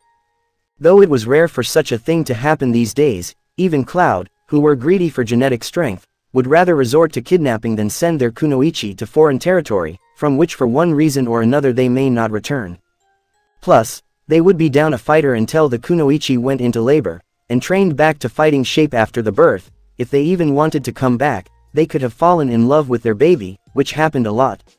For this reason, these, and assassination missions, were the only missions that any ninja may outright refuse, and any reason could be used, from personal, to ideological, or even repugnance of such a mission. There was a buzz on the Hokage's intercom, who reached over to it, pressing the talk button asked, "Yes, Natsumi-san." "Excuse me, Lady Hokage," her receptionist replied, "but there are several jonin out here, to turn in their team skills assessments." "Very well, as soon as I dismiss those here in my office, send them in, please," Tsunade ordered. "Hi, Lady Hokage," Natsumi answered. Tsunade looked up at those in her office, getting ready to be dismissed, "All except Kurenai-san, and the elders are dismissed. The elders may leave if they wish, or stay, it's up to them." All of the genin bowed to their sensei, then the Hokage and each of the elders, Sakura-chan and Naruto-kun, bowed to Hiyashi-sama, who as soon as she came close to him, fell beside his daughter, placing a paternal hand on her shoulder, filed toward the door, opening it, and left. Of the elders, only Tsuki elected to leave. He could have stayed. As an elder he had the clearance to be there for anything the Hokage allowed him to be, but ninja business was ninja business. He would not understand the significance of what he heard even if he stayed. Even if both his fellow elders would have explained it to him, meetings of this sort would go a lot faster without him, but he was learning a great deal about Konoha he never even suspected, and his ignorance was vanishing every day. As soon as they all left, several jonin came through the office door and fell into line before the Hokage. Enko came in, and upon seeing one of her 3 best friends already there, came over and threw a familiar arm over her shoulders. Enko had a playful grin on her face, and whispered, "So, Kurenai-chan, did you confess your feelings to your blonde-haired dream?" she asked. Kurenai, who knew something like this was coming, when her friend came over to her grinning, like a cat that ate the canary, answered with a quirked eyebrow, "And, is that really all you wish to know, Enko-chan?" Kurenai toyed with her. Don't you wish to know if you'll still have a roommate after today? Kurenai leered. Remember, if she failed my exam, she has to go back to her parents, since she'd still be a minor. Enko grinned, not being deflected in the slightest. I have faith in my unofficial student, Kurenai-chan, then stepping back, and looked at her friend, not to mention your relaxed state indicates you have no bad news to report. Which there would be, if you had to send your prospective boyfriend back to the academy, and because he's blown all 3 of his chances at graduation, he would be disenrolled from the ninja program. Which means, if he wanted to be a ninja, he'd have to leave and become an enemy ninja, or a ronin, Enko reminded her friend, and neither of those two are allowed within the village, unless it's to compete in the Chunin selection exam. He passed, which means Sakura passed, she inferred, plus I saw them leaving as I entered, remember? They didn't have the dejected looks of those who'd lost everything they worked for. They were happy. Now, quit stalling, you only do that when you have something juicy to report. Kurenai sighed, I suppose I shouldn't be surprised you'd be able to see through my dissembling. You were one of T&I's best interrogators after all. Kurenai looked around. Noting that they had some space between them and the rest of their colleagues, Shisui was conversing with his clan chief, and everybody else was consumed by their own talk. She lowered her voice anyway, I was lured into a trap and my new genin had me pressed against a cliff, I was boxed in, Naruto even had the forethought to line the top of the ridge with flash clones. He's got a head for strategy, that's for sure. Anyway, I turned around to get ready to fight them, Kurenai answered, then with a smile of affection, by this time I had no problems passing them, they fulfilled the requirement for teamwork, but I was still too full of adrenaline to stop then. Plus, it would be a good way to determine their taijutsu skill, Kurenai added, before going on, I had my back to the cliff, thinking that they couldn't come at me from behind and surround me. Enko smirked. Naruto had been pretty much raised by all of them, he had learned to be sneaky from her, and she had taught him his earth techniques, he used the hidden in stone technique, didn't he? She sounded proud of herself. It looked similar, yes, though I think he may have modified it a little, Kurenai answered, he didn't just seem to be coming out of the cliff face, he appeared to have become a part of it, like he had been the rock he came from. Kurenai blushed mightily, I didn't even feel him use his chakra, when he blew on my ear, it was all I could do not to turn around and snog him, her face was flushed as she finished her story for the events of her test. I didn't kiss him, for 2, 3, no 4 reasons, she grinned, while pushing her tongue between her teeth. Firstly, it's against the military laws of Konoha for a student and teacher to be in a relationship. Secondly and thirdly, Hinata and Sakura both like him. And lastly, he had a kunai pressed to my throat, that's not the best time to be pressing romantic advances on him. Enko chuckled and nodded, maybe, but then that might have added more spice to the situation. Kurenai scoffed, if I need spice in a relationship that has not yet, and may never be realized, then I should just give up now, and spare myself the dramatic breakup. Enko nodded sagely in agreement, and answered blandly, you may have a point there, especially with 2 rivals in your way, not to mention, the law against fraternization between sensei and student. You could be stripped of your jonin status for that, most don't come back from that, Enko reminded her friend. I may not be able to do anything now, but he wants to learn genjutsu, and be a chakra master, Kurenai informed her friend, that means time alone, together and there are plenty of ways to entice him, without either of us breaking the law. As for my 2 rivals, well they're my teammates and students first, Kurenai stated fiercely, that relationship comes before the first one, and we may also become friends. Anyway, the only one who may be my biggest obstacle is the Hyuga heiress, she's also expressed an interest in genjutsu, but only sensory genjutsu, which is usually the first section most people learn. They'll also be spending time alone with Naruto, so he can train them in lightning chakra, and help them research another of their chakra natures, that I'll let Sakura-chan tell you about in your apartment. At Enko's questioning look Kurenai answered quickly, it's need to know, and right now, nobody else in this office has a need to know, except you, Enko nodded at her friend's assertion. As for your question, the answer is yes, I did confess to him, sort of, Enko gave Kurenai a confused look, so she answered, I told him that blowing on my ear, though only for specific people, which I left out, she grinned wickedly, was the quickest way to get me into bed. Ah ha ha ha, Enko laughed out loud, I remember when another man did that to you in Market Square, Kurenai's eyes went cold as Enko continued to recall that event, you placed a genjutsu on him so demonic that he defecated in his britches. Kurenai developed a smile that was all teeth. As I said, only certain people will get me into their bed. When they do that, everyone else will feel my wrath. Enko leered, as she continued to probe her friend's resolve. Certain people, she needled. Kurenai just grinned. Well, only one person at the moment, and it's been that way for over a year, since his last birthday. Let me take a wild guess. He's got blonde hair, like the sun, eyes like the blue sky, and is a ninjutsu prodigy, Enko assumed, but is interested in genjutsu, probably to challenge himself. Am I right? You are, the genjutsu mistress of Konoha confirmed. They were still whispering, though the emotion Kurenai displayed was pure and fiery. All right, the Hokage raised her voice, calling the meeting to order. All conversations ceased as she did so. I will call the team number and the team's Jonin will say if they passed or failed their Genin team, understood? Hi, Hokage-sama, they all answered, in a crisp military manner.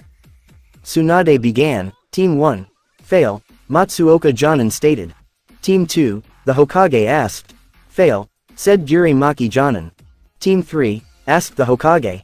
Yoshi Shimizu sighed in disappointment. Fail. Don't be discouraged, you'll get another chance if you want it, Makoto reminded her. Team 4, Tsunade Senju asked. Epic fail, Hayashi-san growled, then turned to the Uchiha matriarch. I'm not trying to insult your son in any way, Uchiha-sama, she stated with a bow, but while your son is handsome, I cannot understand the fierce loyalty he inspires in his fangirls. They were all so concerned about getting to be with Sasuke-san, they didn't even try to help each other. She turned to the Hokage. I know it's not my place, but they don't even deserve to be sent back to the academy. They would be a disgrace to Kunoichi if they passed. Noted, Tsunade stated. Team 5. Failed, Kyosato asserted. Team 6, she asked. Failed, Sung-Min Kim declared. Tsunade looked at Kurenai, and asked. Team 7. Pass, the crimson-eyed Jonin declared, then added, and I'd officially like to add the title, Kai no Buntai, Blood Squad, to our team's official file. Whatever for, one of the other Jonin questioned. Kurenai smiled, for reasons that the Hokage and the elders only need to know, at the moment. Team 8, Tsunade moved forward, to get this done. Passed, Enko smiled, they're now my personal playthings, she stated rubbing her hands together. The rest of the Jonin, except Kurenai, shuddered at the thought of Enko being in charge of children. Tsunade just grinned. Team 10, Shisui stated, they pass, though barely. My biggest headache will be to get that damn Nara to do anything but stare at the sky all the time. I had one on my squad, when I was a team sensei, Makoto advised, you've gotta put the fear of God into them, otherwise you'll never get anything but the bare minimum from them. Thanks, Oba-san, Shisui nodded. That concludes this part of the meeting, Tsunade declared. Those of you unable to pass a team, please go to the mission office and you'll pick up your next assignments. After they all left and the three with a team remained, waiting to hear what the Hokage had to say, well, this has been a momentous day, she said. The next Chunin exams are in 6 months, they'll be here in Konoha, she reminded them. Now don't push them any further than absolutely necessary, but I'd like for Konoha to put up a good showing. Now, Kurenai, your name change for your team is approved. And so saying the Hokage wrote out the new name on the form, that read, Blood Squad, confirmed. For the last 4 months, Blood Squad, besides training, has been doing D-rank missions, basically chores around the village. Everything from painting fences, tilling gardens, watching children for a noble clan, and catching Tora missions, the cat owned by the daimyo of Fire's wife, who seems to have a penchant for escaping from its mistress, and almost always finds its way to Konoha, where various genin try to catch the fiendish feline. The genin did not really mind. D ranks were decent pay for the work they had to do, and with Naruto's Senko and Kage Bunshin, a day-long D rank for most genin would only take a few hours for Blood Squad, which allowed them more time to train together, or do more D ranks for the day, but the team was getting anxious to test themselves against real enemies that were trying to kill them. They were walking toward the Hokage mansion, and the genin were hoping to get their first C-rank mission. Kurenai looked at her students, Hinata and Sakura walking on either side of Naruto, chatting amiably together, and reflected back on the last 4 months. Flashback 4 months ago, Naruto's progress in Senko Bunshin allowed him to discover how to make them using normal, non-elemental chakra. This allowed him to make them more quickly, and in greater abundance than before, up to 2,000 clones at a pop.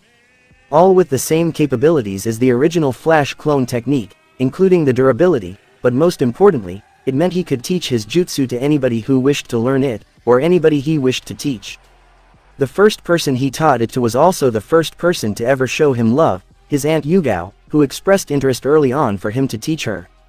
He had already taught her his true transformation technique and surrogate substitution. Now with Flash clones, he felt he had sufficiently paid her back for taking him in when he was 6, now he could just be her nephew.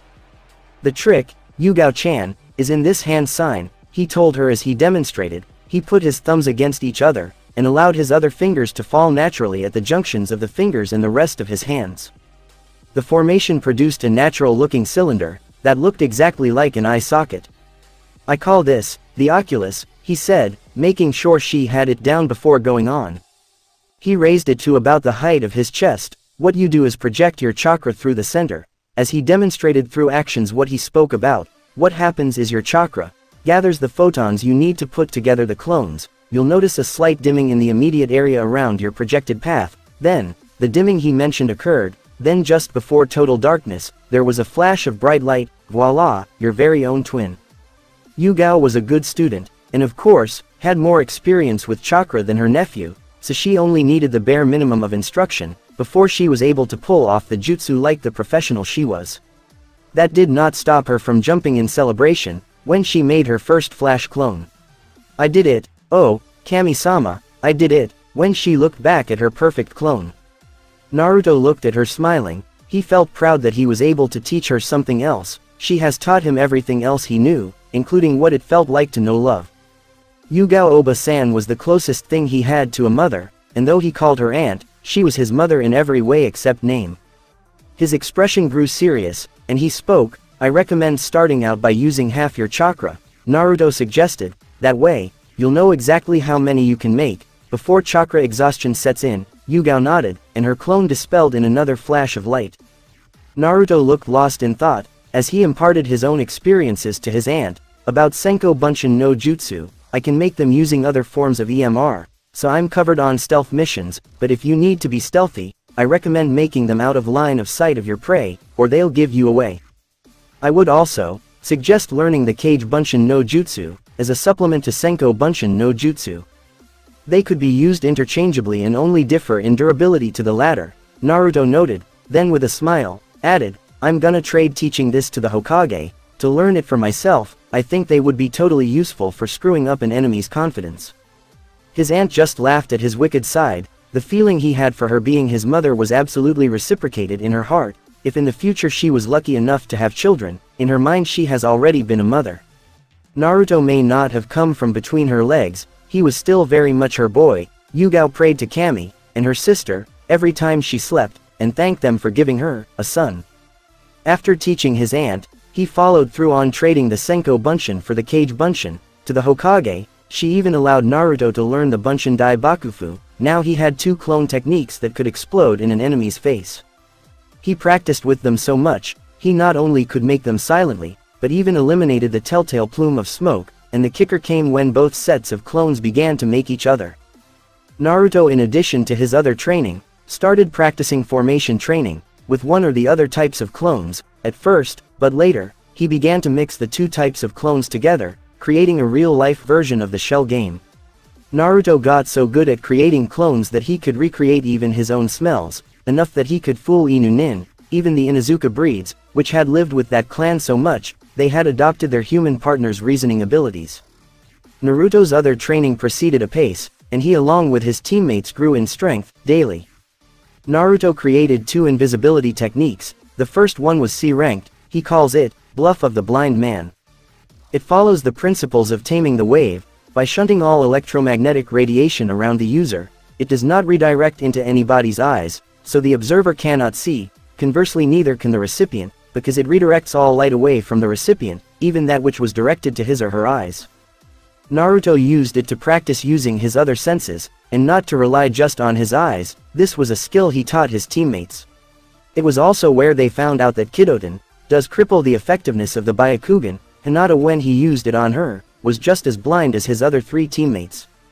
The second technique, which he called, unseen, followed the principles of breaking the spectrum. Naruto compressed the waves of EMR that struck him, but allowed the photons to retain their energy, since cells need the energy from the photons to conduct their operations, but as they rebounded from his body, he forced the waves to stretch almost flat, beyond even a radio wave's wavelength. This allowed Naruto to be invisible, truly invisible. He stood next to Hinata and her father for an hour, without revealing himself, and Itachi Uchiha could not see him either. He could have stolen anything, even jutsu ideas if he wanted to, but he kept himself to a strict code of ethics when using his Kekkei Toda. He did not peep on women in the hot springs, nor use his alternative visual spectrum to see through their clothes. He asked Hinata about her clan's rules of privacy, since all of them had a dojutsu that could aid them in seeing through solid objects. Naruto even spoke to the elder Uchiha about when they use the Sharingan while in the clan compound or sparring with each other. The elders had been briefed on Naruto's light release, after he became a genin. The first month of Blood Squad's training was spent on a mixture of chakra control, physical exercises, that paled in anything they ever worked on at the academy, and team activities. Chakra control was essential for any ninja, from academy students to the Hokage, to even Sandaime Sarutobi-sama. Every ninja practiced some form of chakra control. The version of chakra control they learned at the academy, regardless of whatever variation was devised from it, is considered the most basic exercise in the regimen. The more control one had over one's chakra, the more powerful and varied the capabilities of the ninja. Whether it was for ninjutsu, genjutsu, or even taijutsu, a ninja's power came, not from the amount of chakra one had, but from controlling that chakra. The next day after the genin skills exam, Kurenai introduced them to vertical walking. They returned to the cliff from the day before, and she demonstrated. "I've seen Yugao do that, but she would not teach it to me," Naruto groused. "Of course not," Kurenai grinned from beside Naruto. She was using a flash clone, which Naruto had taught to her.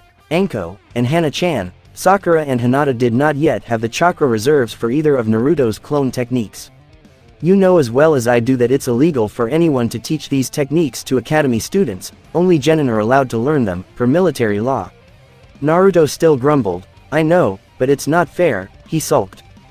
There was a smack to the back of the head for Naruto, from Kurenai. "Did you want some cheese with your wine, Naruto?" she growled, getting in his face. "You're an adult now, and adults don't bitch and whine about fair or unfair. They suck it up and get on with completing the exercise. Now, stop moping around like an Uchiha and get going with the exercise," Kurenai ordered, "and no clones while training with your team. I won't let you rub it in their faces that you have an advantage they don't. Understood, Genin Uzumaki?" Naruto thoroughly reamed, popped to attention, and bowed. "Hi, Yuhi-sensei," he bellowed, before bowing again. "My apologies, Yuhi-sensei, for wasting our time with this behavior. Please forgive me." "Get on with it, Genin Uzumaki," Kurenai barked. "Hi, Yuhi-sensei," Naruto barked back, then turning he hurried up to the cliff, and put his foot on it and began practicing the exercise.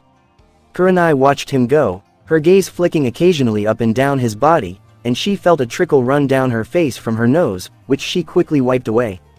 It would not do for the one she just chewed out to look back and see her with a nosebleed. They spent the first month of their fellowship, practicing vertical walking, and Naruto never complained again. He also took to heart what his sensei had about having an advantage his teammates did not have. As a method to keep himself humble, he followed Kurenai's order. Even after that day, during chakra control training, it was Naruto the original that trained his chakra. He practiced daily, and even when not with his team, the true Naruto practiced walking up and down the side of the Uzumaki main house walls. The chores he did around the house, that required vertical walking, helped him train it as well, like washing the exterior windows, or touching up the paint where the wood was showing, were all him. The Flash and Shadow clones practiced his ninjutsu, the forms of his taijutsu, kenjutsu, and the calligraphy for his fuinjutsu. The Flash clones practiced sparring, empty-handed, or weapon to weapon. While he was not trying to become a weapons master like Sakura, he may come across opponents wielding these weapons, and the best way to learn to fight against them was to learn to fight with them. His weapon of choice was the sword he wore on his back, to which he had added a seal from within the Uzumaki archive to his sword and ninja tool pouch. The seal allowed the kunai and shuriken in the pouch, along with his sword, to be replicated perfectly when Naruto made either type of clone. He practiced with his sword every day, against his aunt when she was home, or against Senko Bunshin, morphed into varying body types, from the really large and powerful, to small and quick. Which is also how he trained his empty-handed, and kunai taijutsu techniques, after team training of course. Kage Bunshin trained his ninjutsu, and calligraphy. Stream, even better than the Byakugan, though she refused to elaborate. It was a Hyuga clan secret.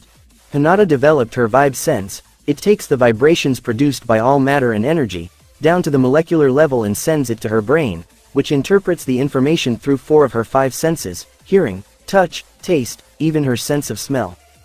Her Byakugan has evolved her brain to only accept data from her dojutsu, but her brain, it seems, works to harmonize with all of its parts, and the range she can extend it is in the same field of vision as her clan's dojutsu. Which at 4 months and 2 weeks later, has a range of up to 3 miles in all directions, for both of her Kekkei Genkai. The hard part was not getting her to listen to her new sensory technique, the hard part was getting her to trust it.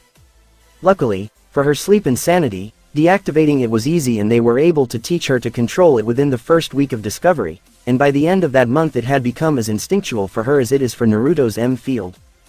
Hinata, however, had been taught from a very early age, to give more regard to what her eyes tell her than what she gets from her other senses. Her vibe sense threw all of that out of the window, because now she had to learn to accept data coming from all of her other senses, which was difficult, because you do not throw out years of operant conditioning overnight. Naruto's discovery of Bluff of the Blindman helped Hinata overcome this conditioning, the rest of the team helped too. Naruto cast Blind Man's Bluff over Hinata, so even if she resorted subconsciously to using the Byakugan, it would do her no good. Once she learned that, she began listening to what her other senses were telling her. She found her equilibrium fairly easy. The vibe sense gave her perfect proprioception, the brain's perception of the body, and its position and movement through spacetime. Once Hinata was acclimated to using her senses while standing still, the team went on a hike through the forest. It was not the most treacherous path they could have taken, but it would definitely require you to pay attention. It was rough going for a little while. Blood Squad learned that Hinata had a penchant for swearing, especially when she bumped into things. It was Naruto, who admonished her to stop fighting her senses, just accept their stimulus as truth. Hinata-chan, Naruto rebuked her, though gently, let your mind do the work of understanding. That is what you told us to do when we started Zazen meditation with you, is it not? Naruto reminded her. Hinata gave him a dirty look. Though she could not see him, she knew exactly where he was. That's easy for you to say, Naruto-kun, she glared, you can still see where you're going, your damn jutsu has rendered my family's dojutsu obsolete. Naruto just grinned, which Hinata could feel, and it made her turn her back to him with a huff, crossing her arms over her body with a stomp of her foot. Trust me, I've had to practice something similar to this when I trained my electromagnetic force field. In radio sense, he informed his teammate and friend, we're easing you into this, compared to what the Sandaime and my own aunt did to me. They were throwing dull kunai and shuriken at me, by this time in my training, he added. Besides, you're doing it, Hinata. She turned to look at him to understand what he meant. When you started yelling at me, you were looking in my direction, not in the direction my voice was coming from, but right at me. I suspect you could have thrown a kunai or shuriken at me and probably hit me, if I didn't move, Naruto stated, as he circled around her, and she followed his path precisely. You're doing it even now as I speak to you. It seems when you stop thinking and just let things happen, your vibes work perfectly. It's when you try to take over that you mess up, am I right? Hinata sighed. Very well, I'll enter Zazen and stop taking over. She did her best and finally learned to trust her vibes. She completed the hike a couple more times along the way, using different trails and routes. She even practiced vertical walking while blind, and once she did that, she was ready to practice more dynamic movements besides walking.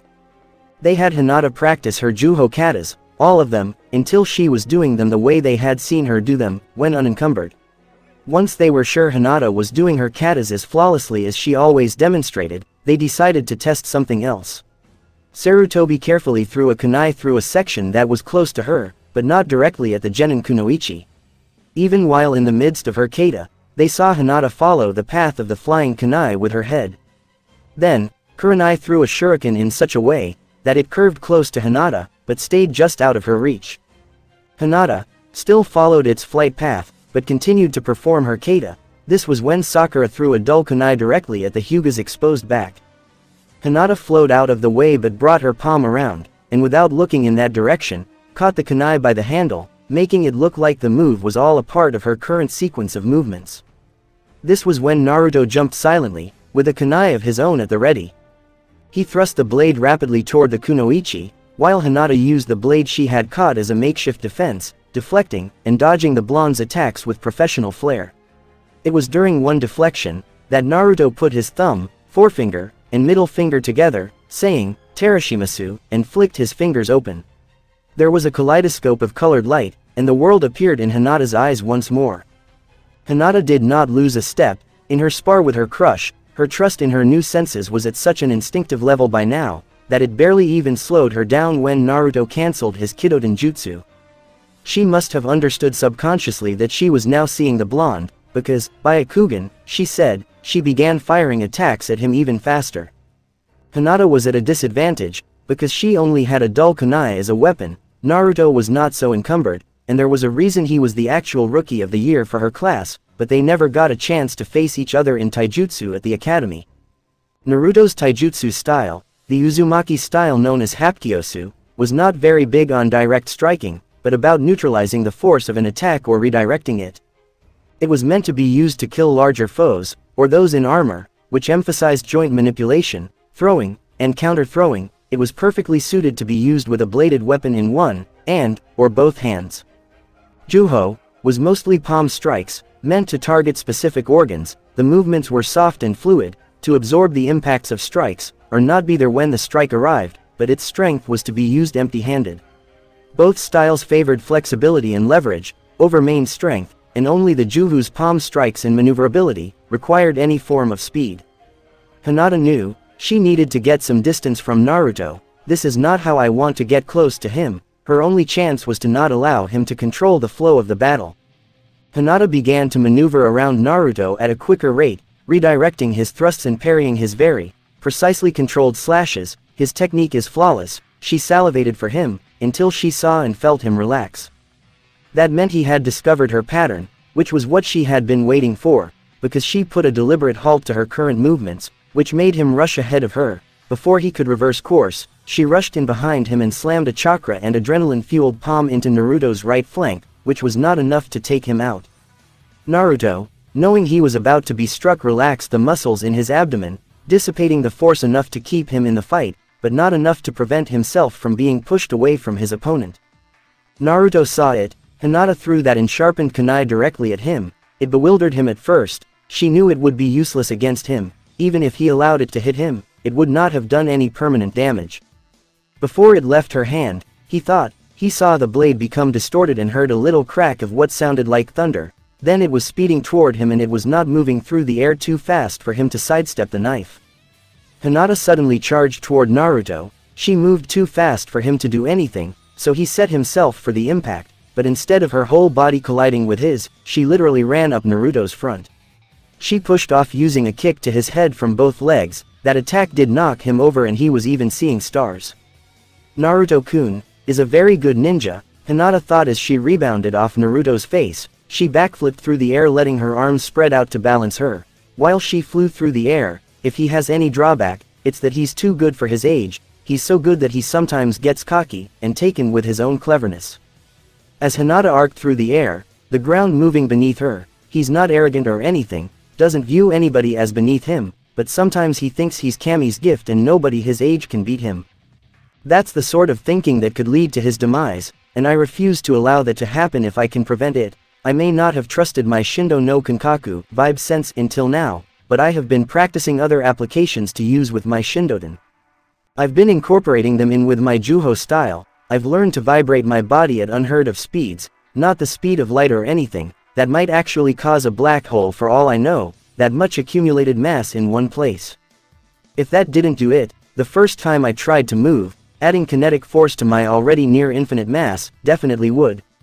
No, I'll probably never try for, let alone achieve vibration at light speed, but I've definitely reached supersonic speeds, Mach 3 at least. With better chakra control I could probably reach Mach 6. I can vibrate all or parts of my body at Mach 3, which adds plenty of mass. I think today, I'll do it to my whole body, really drive it home from my bay, that were clever too. Hinata landed a few feet back from her position. Vibe Freak 3, Shindo Hinda-san, she declared, and her entire body began vibrating at 3 times the speed of sound. Hinata was barely visible, and the second her vibrating body broke the sound barrier, there was a sonic boom, which could be heard all over the village, and broke several windows in the village. 8 trigrams, twin palms, came her now distorted voice, as she lunged, driving both palms forward. They came into contact with something invisible, the force shocked it out of its unseen technique, and there was an approximation of pain on the Naruto look-alike's handsome face, before the force of Hinata's attack destroyed his Senko Bunshin in a rainbow shower of waves and particles. By this time, the real Naruto was sitting up. As the Kyuubi finished healing him, he was looking at her with astonishment written all over his face. Hinata just grinned. "You may be invisible, Naruto-kun," she answered his questioning face, "but we still have our other senses. As someone who trained his senses with the Inuzuka, you should be ashamed for not taking better precautions with the other markers of your passage. You still move the air around you when you travel, don't you know?"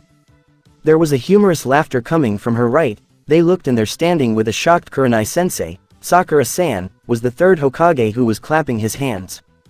He walked over to stand next to the Hyuga heiress. "You are quite correct, my dear," he agreed with her, and looked at his surrogate grandson. "He may have been unseen, but he is still there, he is just hiding behind a curtain." Naruto stood up and marched toward the heiress. When he got there he promptly bowed. "Thank you, Hinata-chan, I fear that I had become cocky." Then he gave her a self-deprecating smile, before adding, "Thank you for taking the time to pop my oversized head." "Yes, here is an agreed, and I believe congratulations are in order." Hinata, though she was overjoyed and embarrassed about the praise, looked confused. "You are the first person, besides Naruto-kun, to ever destroy a Senko Bunshin, and the first time was by accident, over a month ago." Naruto shuddered, as he put his arm around his teammate, after getting her permission of course. "Man, that last attack was something else. It's a good thing flash clones don't bleed. Imagine the mess it would make if you used it on an animal." Hinata laughed. "I don't have to imagine, I know. One of the first times I tried that attack was against a side of beef in one of the Hyuga meat-packing plants.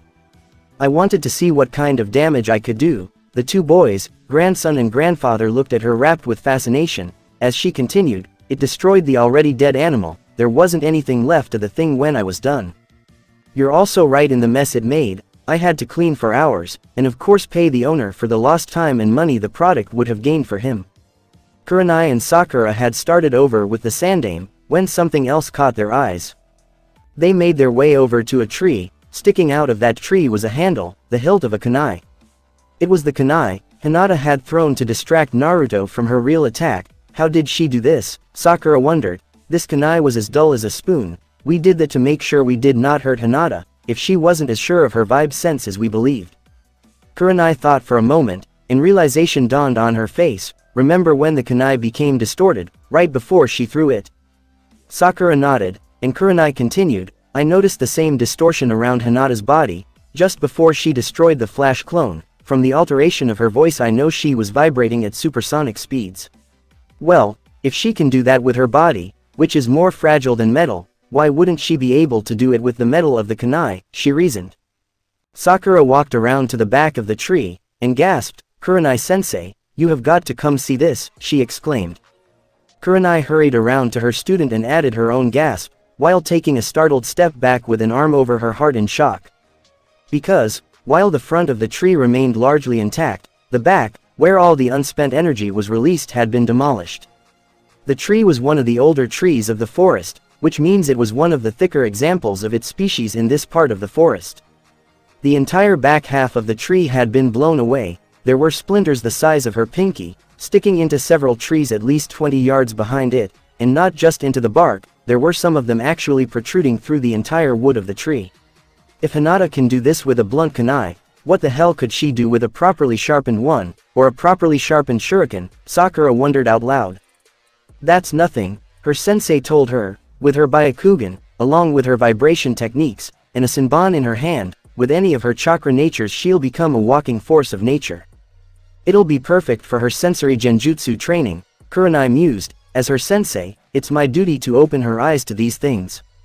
Let's go. We have 5 more months before the Chunin exams, but I won't recommend our team until we've begun C-rank missions, Kurenai stated as she walked to her 2 students. The Sandaime had already departed, and we have a lot of work to do before I'll believe you're ready.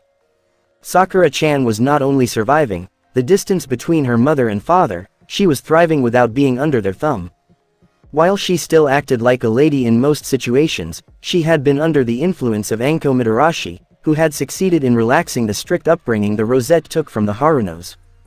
Conversely, Sakura succeeded in doing the one thing to Anko that nobody had ever done before, make her mind her manners. While still a rough, earthy, uncouth character, which anybody who has spent a good deal of time with her knows, is just a defense, coping mechanism to try keeping people at a distance, after what her sensei did to her, which she does not even remember. It has not worked, because despite her nature, Anko Mitarashi has developed a whole platoon of precious people that will stick by her and defend her until death takes them from her. The opposite is also true with Anko in how she regards her precious ones. None have become quite as dear to the snake mistress of Konoha as the pink-haired Kunoichi she took under her wing at the age of 10. They have moved in together, and it seems more like they are long-lost sisters than roommates. The dynamics of the living situation are private, and not fodder for discussion here, but Anko, in addition to training her own team, which since they all come from clans, largely consists of shoring up their taijutsu styles, learning chakra affinities, Kiba is fire, Sasuke is lightning, and Shino is earth, and getting them started with genin-level chakra control. She mostly had them practicing teamwork exercises and physical fitness training. During team meetings, they spent less time training together than the other teams and had a professional relationship, at most. Alternatively, they spent more time on D-rank missions than training, and by mutual consent, had Sasuke as their lead. Kiba was a natural follower though not a bootlicker, and Shino did not really care who led. Sasuke was pretty good at it, he seemed to be a natural leader, and all in all they were a pretty strong team. But, Anko spent most of her and Sakura's free time training Sakura in taijutsu, and introducing her to different weapons, mostly staff and sword techniques, but also in the use of spears, double sword techniques, which paired well with her storm art training, but more on that later. Mother and son Choken butterfly sword techniques, 3-section staff training, horse bench training, which was about finding and using everyday objects as weapons, and twin rod training, which also paired well with Arashi no Jutsu. Anko introduced Sakura to a different style of martial discipline, which perfectly utilized the sensual flexibility of hubby's style, but added loads of power to her strikes and tons of versatility. It's called Chuin style. The essence of the style is 5 attacks in an instant, 3 heights in 8 directions, long and short range attacks, flexible foot and leg work, and all simultaneously accomplished in a single second. Sakura acquired first-class, powerful kicks, but was in no way restricted to kicking alone. The footwork is elusive and flexible, with powerful, short-range fists. Training in Chuin concentrated on building a tremendous amount of stamina, as well as development of power and flexibility in the legs. Sakura would learn one posture at a time, until all 3 heights and 8 directions were mastered. Only then would the next posture be taught. Weight training, iron rings, and stone locks were used, in addition to Naruto's GR seals, for the development of strength, stamina, and speed. Sakura practiced all of her techniques on Senko Bunshin and trees, which was a terrific training aid to building power into her punches and kicks. Because she passed through a stage in her training, she had to develop a considerable amount of power before progressing further. Sakura started out learning basic hand patterns and stances, which developed whipping power and spiraling motions. Then she learned kicks, developing the 7 sides of the foot. After that, she learned balance, rooting, and how to develop power from the waist. She learned to harmonize hands and feet, and developed flexible stepping methods and handwork, learning what she called Kitsuite Hoho, which made her hands and feet by themselves deadly weapons, without using chakra. Sakura also learned Kurenai's family taijutsu style, Aikijujutsu, whose movements were so similar to Uzumaki-style taijutsu, as to make him and Yugao both wonder if there might be a familial link between the Yuhi and the Uzumaki clans. Sakura spent a couple of days per week at the hospital, learning how to be a medical ninja. Hinata and Naruto accompanied her for certain classes but not others. The hospital was Sakura territory, and they both understood that. She saw her best friend, Ino there, which was the only time they had to spend together, with their busy schedules. Ino was the only person Sakura told about her actions in the academy, and her attitude toward Naruto. Ino knew about Anko, and their training together. The Yamanaka helped Sakura with her deception of her parents by fomenting a pseudo-rivalry for Sasuke's affections, of which, only Ino's feelings for him were genuine. Well, as genuine as they can be for a preteen girl, which in Ino's case, lasted until her third day on her team, and no, she did not switch her affections to Shisui. He was in her opinion an old man, her attentions were now, firmly affixed upon another boy. Kiba was also training to be a medical ninja. He always enjoyed working with all animals, not just dogs. He hoped to learn enough to work with his sister, Hana, at her veterinary clinic. On the same week, the first month went into the second, Naruto and Sakura were walking on their way to meet Anko and Yugao. They had been training together working on their Kekkei Genkai, Naruto his 3, and Sakura's 1. Naruto, to maintain his Kekkei Tota's status as an S-ranked secret, could only practice his Kidoten at home. Naruto was developing something he could use with his magnet release. It was going to be used with Senbon. He was not sure what to even call it yet, but he would have it ready for the upcoming Chunin exams. He was also developing a special, throwable container, that could be used with his explosive chakra. They might be closer to completion, in 3 more months. Naruto's plasma chakra was the most useful, and the most developed of his Kekkei Genkai, and what was truly exciting for both members of Team Blood, was both of their bloodlines were mirror twins of each other. The only real differences between the two were purely cosmetic. The spectra of light they emitted were different. Plasma release jutsu always ran the gamut between red and green. Storm release jutsu were always running between green and violet spectra. Other than that, they were perfect twins of each other. Sakura was phenomenal at finding variations in the jutsu Naruto already created. Naruto showed her how to make a plasma blade. She took the idea a step further, and created storm whips, with differing variations of whips, from Kato 9 tails to bullwhip configurations. He showed her his most devastating plasma technique, which he called a ruby-eyed god, where he spun the plasma into a very compact, angry scarlet sphere. They were out at training ground 100, the farthest point away from Konoha one could get before becoming a missing nin. There was a mountain down range of the couple. There were several cylindrical holes drilled through it. You could see sunlight coming through from those holes. Naruto twisted around and thrust his palms toward the crag. A beam of energy shot away from the shinobi's hand and headed straight for the rock. When it struck, something Naruto was not expecting happened. The top portion of the mountain just went away, vaporized, converted from matter to energy in an instant. That was expected. What was not expected was the amount of the mountain that was destroyed. He had expected a neat little hole, not Kami's wrath. He moved back through his memories, and compared it to previous episodes, which is where he found the difference. In the past the beam would shrink in circumference the closer it came to the mountain, and the further it went from him. It retained its intensity, but reduced in size. The only damage the mountain received was a small hole. Naruto chuckled in derision, and said, "This is the difference between the Academy Chakra Control exercise, and what we're learning now. Watch every dime. She did have rent to pay after all, and such extravagant things, like exotic weapons and armor, were an expense she could not justify." Then she heard what Naruto-kun said. "What, Naruto-kun, I don't need your charity," she snapped. "I'm not giving it to you out of charity," Naruto answered. "You're my family, friends and teammates, and my affections for all 3 of you ladies is growing. You've all more or less confessed your feelings for me, but I can't choose either of you because that wouldn't be fair to Kurenai-sensei. I'm not going to date any of you, until Kurenai-san is no longer our sensei. Due to the zero-tolerance fraternization law, between sensei and student, she can't be as open with her affections for me as the rest of you. So, this is my way of evening the playing field, and answering all your feelings for me without endangering her career, and because I'm getting myself a set, as well as, Yugao Oba-chan, shows that I regard your lives to be at least equal to my own, and hers."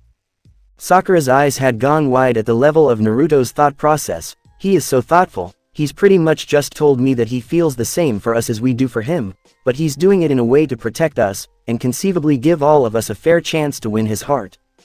Flashback end. Now Naruto presented all of us, the dragon male, on the same day, and told us the same thing he told Sakura, when we asked him why he was doing it. "I didn't think I could love him any more than I already did, but the thoughtfulness of the armor, his consideration for our feelings and making sure we all had a fair chance to court him, not to mention protect my career, proved how wrong I was. When I look down at my armor, I can't help but feel as if he is holding me in his arms. It makes me feel safe wearing his armor.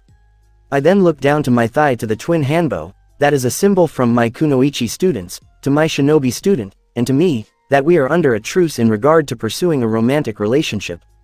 Until I am able to make a fair campaign to win Naruto's heart, when we are no longer bound by a teacher-student relationship. The Hokage's office. There was a knock on the door. Come, the door opened, and Blood Squad filed into the Hokage's office. There was a Tsunade sitting behind her desk, which was empty of the dreaded paperwork, except of course for mission reports and incomplete missions. There was, off to the side, another Hokage desk with another Tsunade, which was cluttered with all of the paperwork the real slug princess did not want to do. Tsunade raised her head and smiled. "Ah, Team Blood, are you here for another D rank?" she said, waving her hand in front of a stack of scrolls. "As you can see, we're overflowing with them."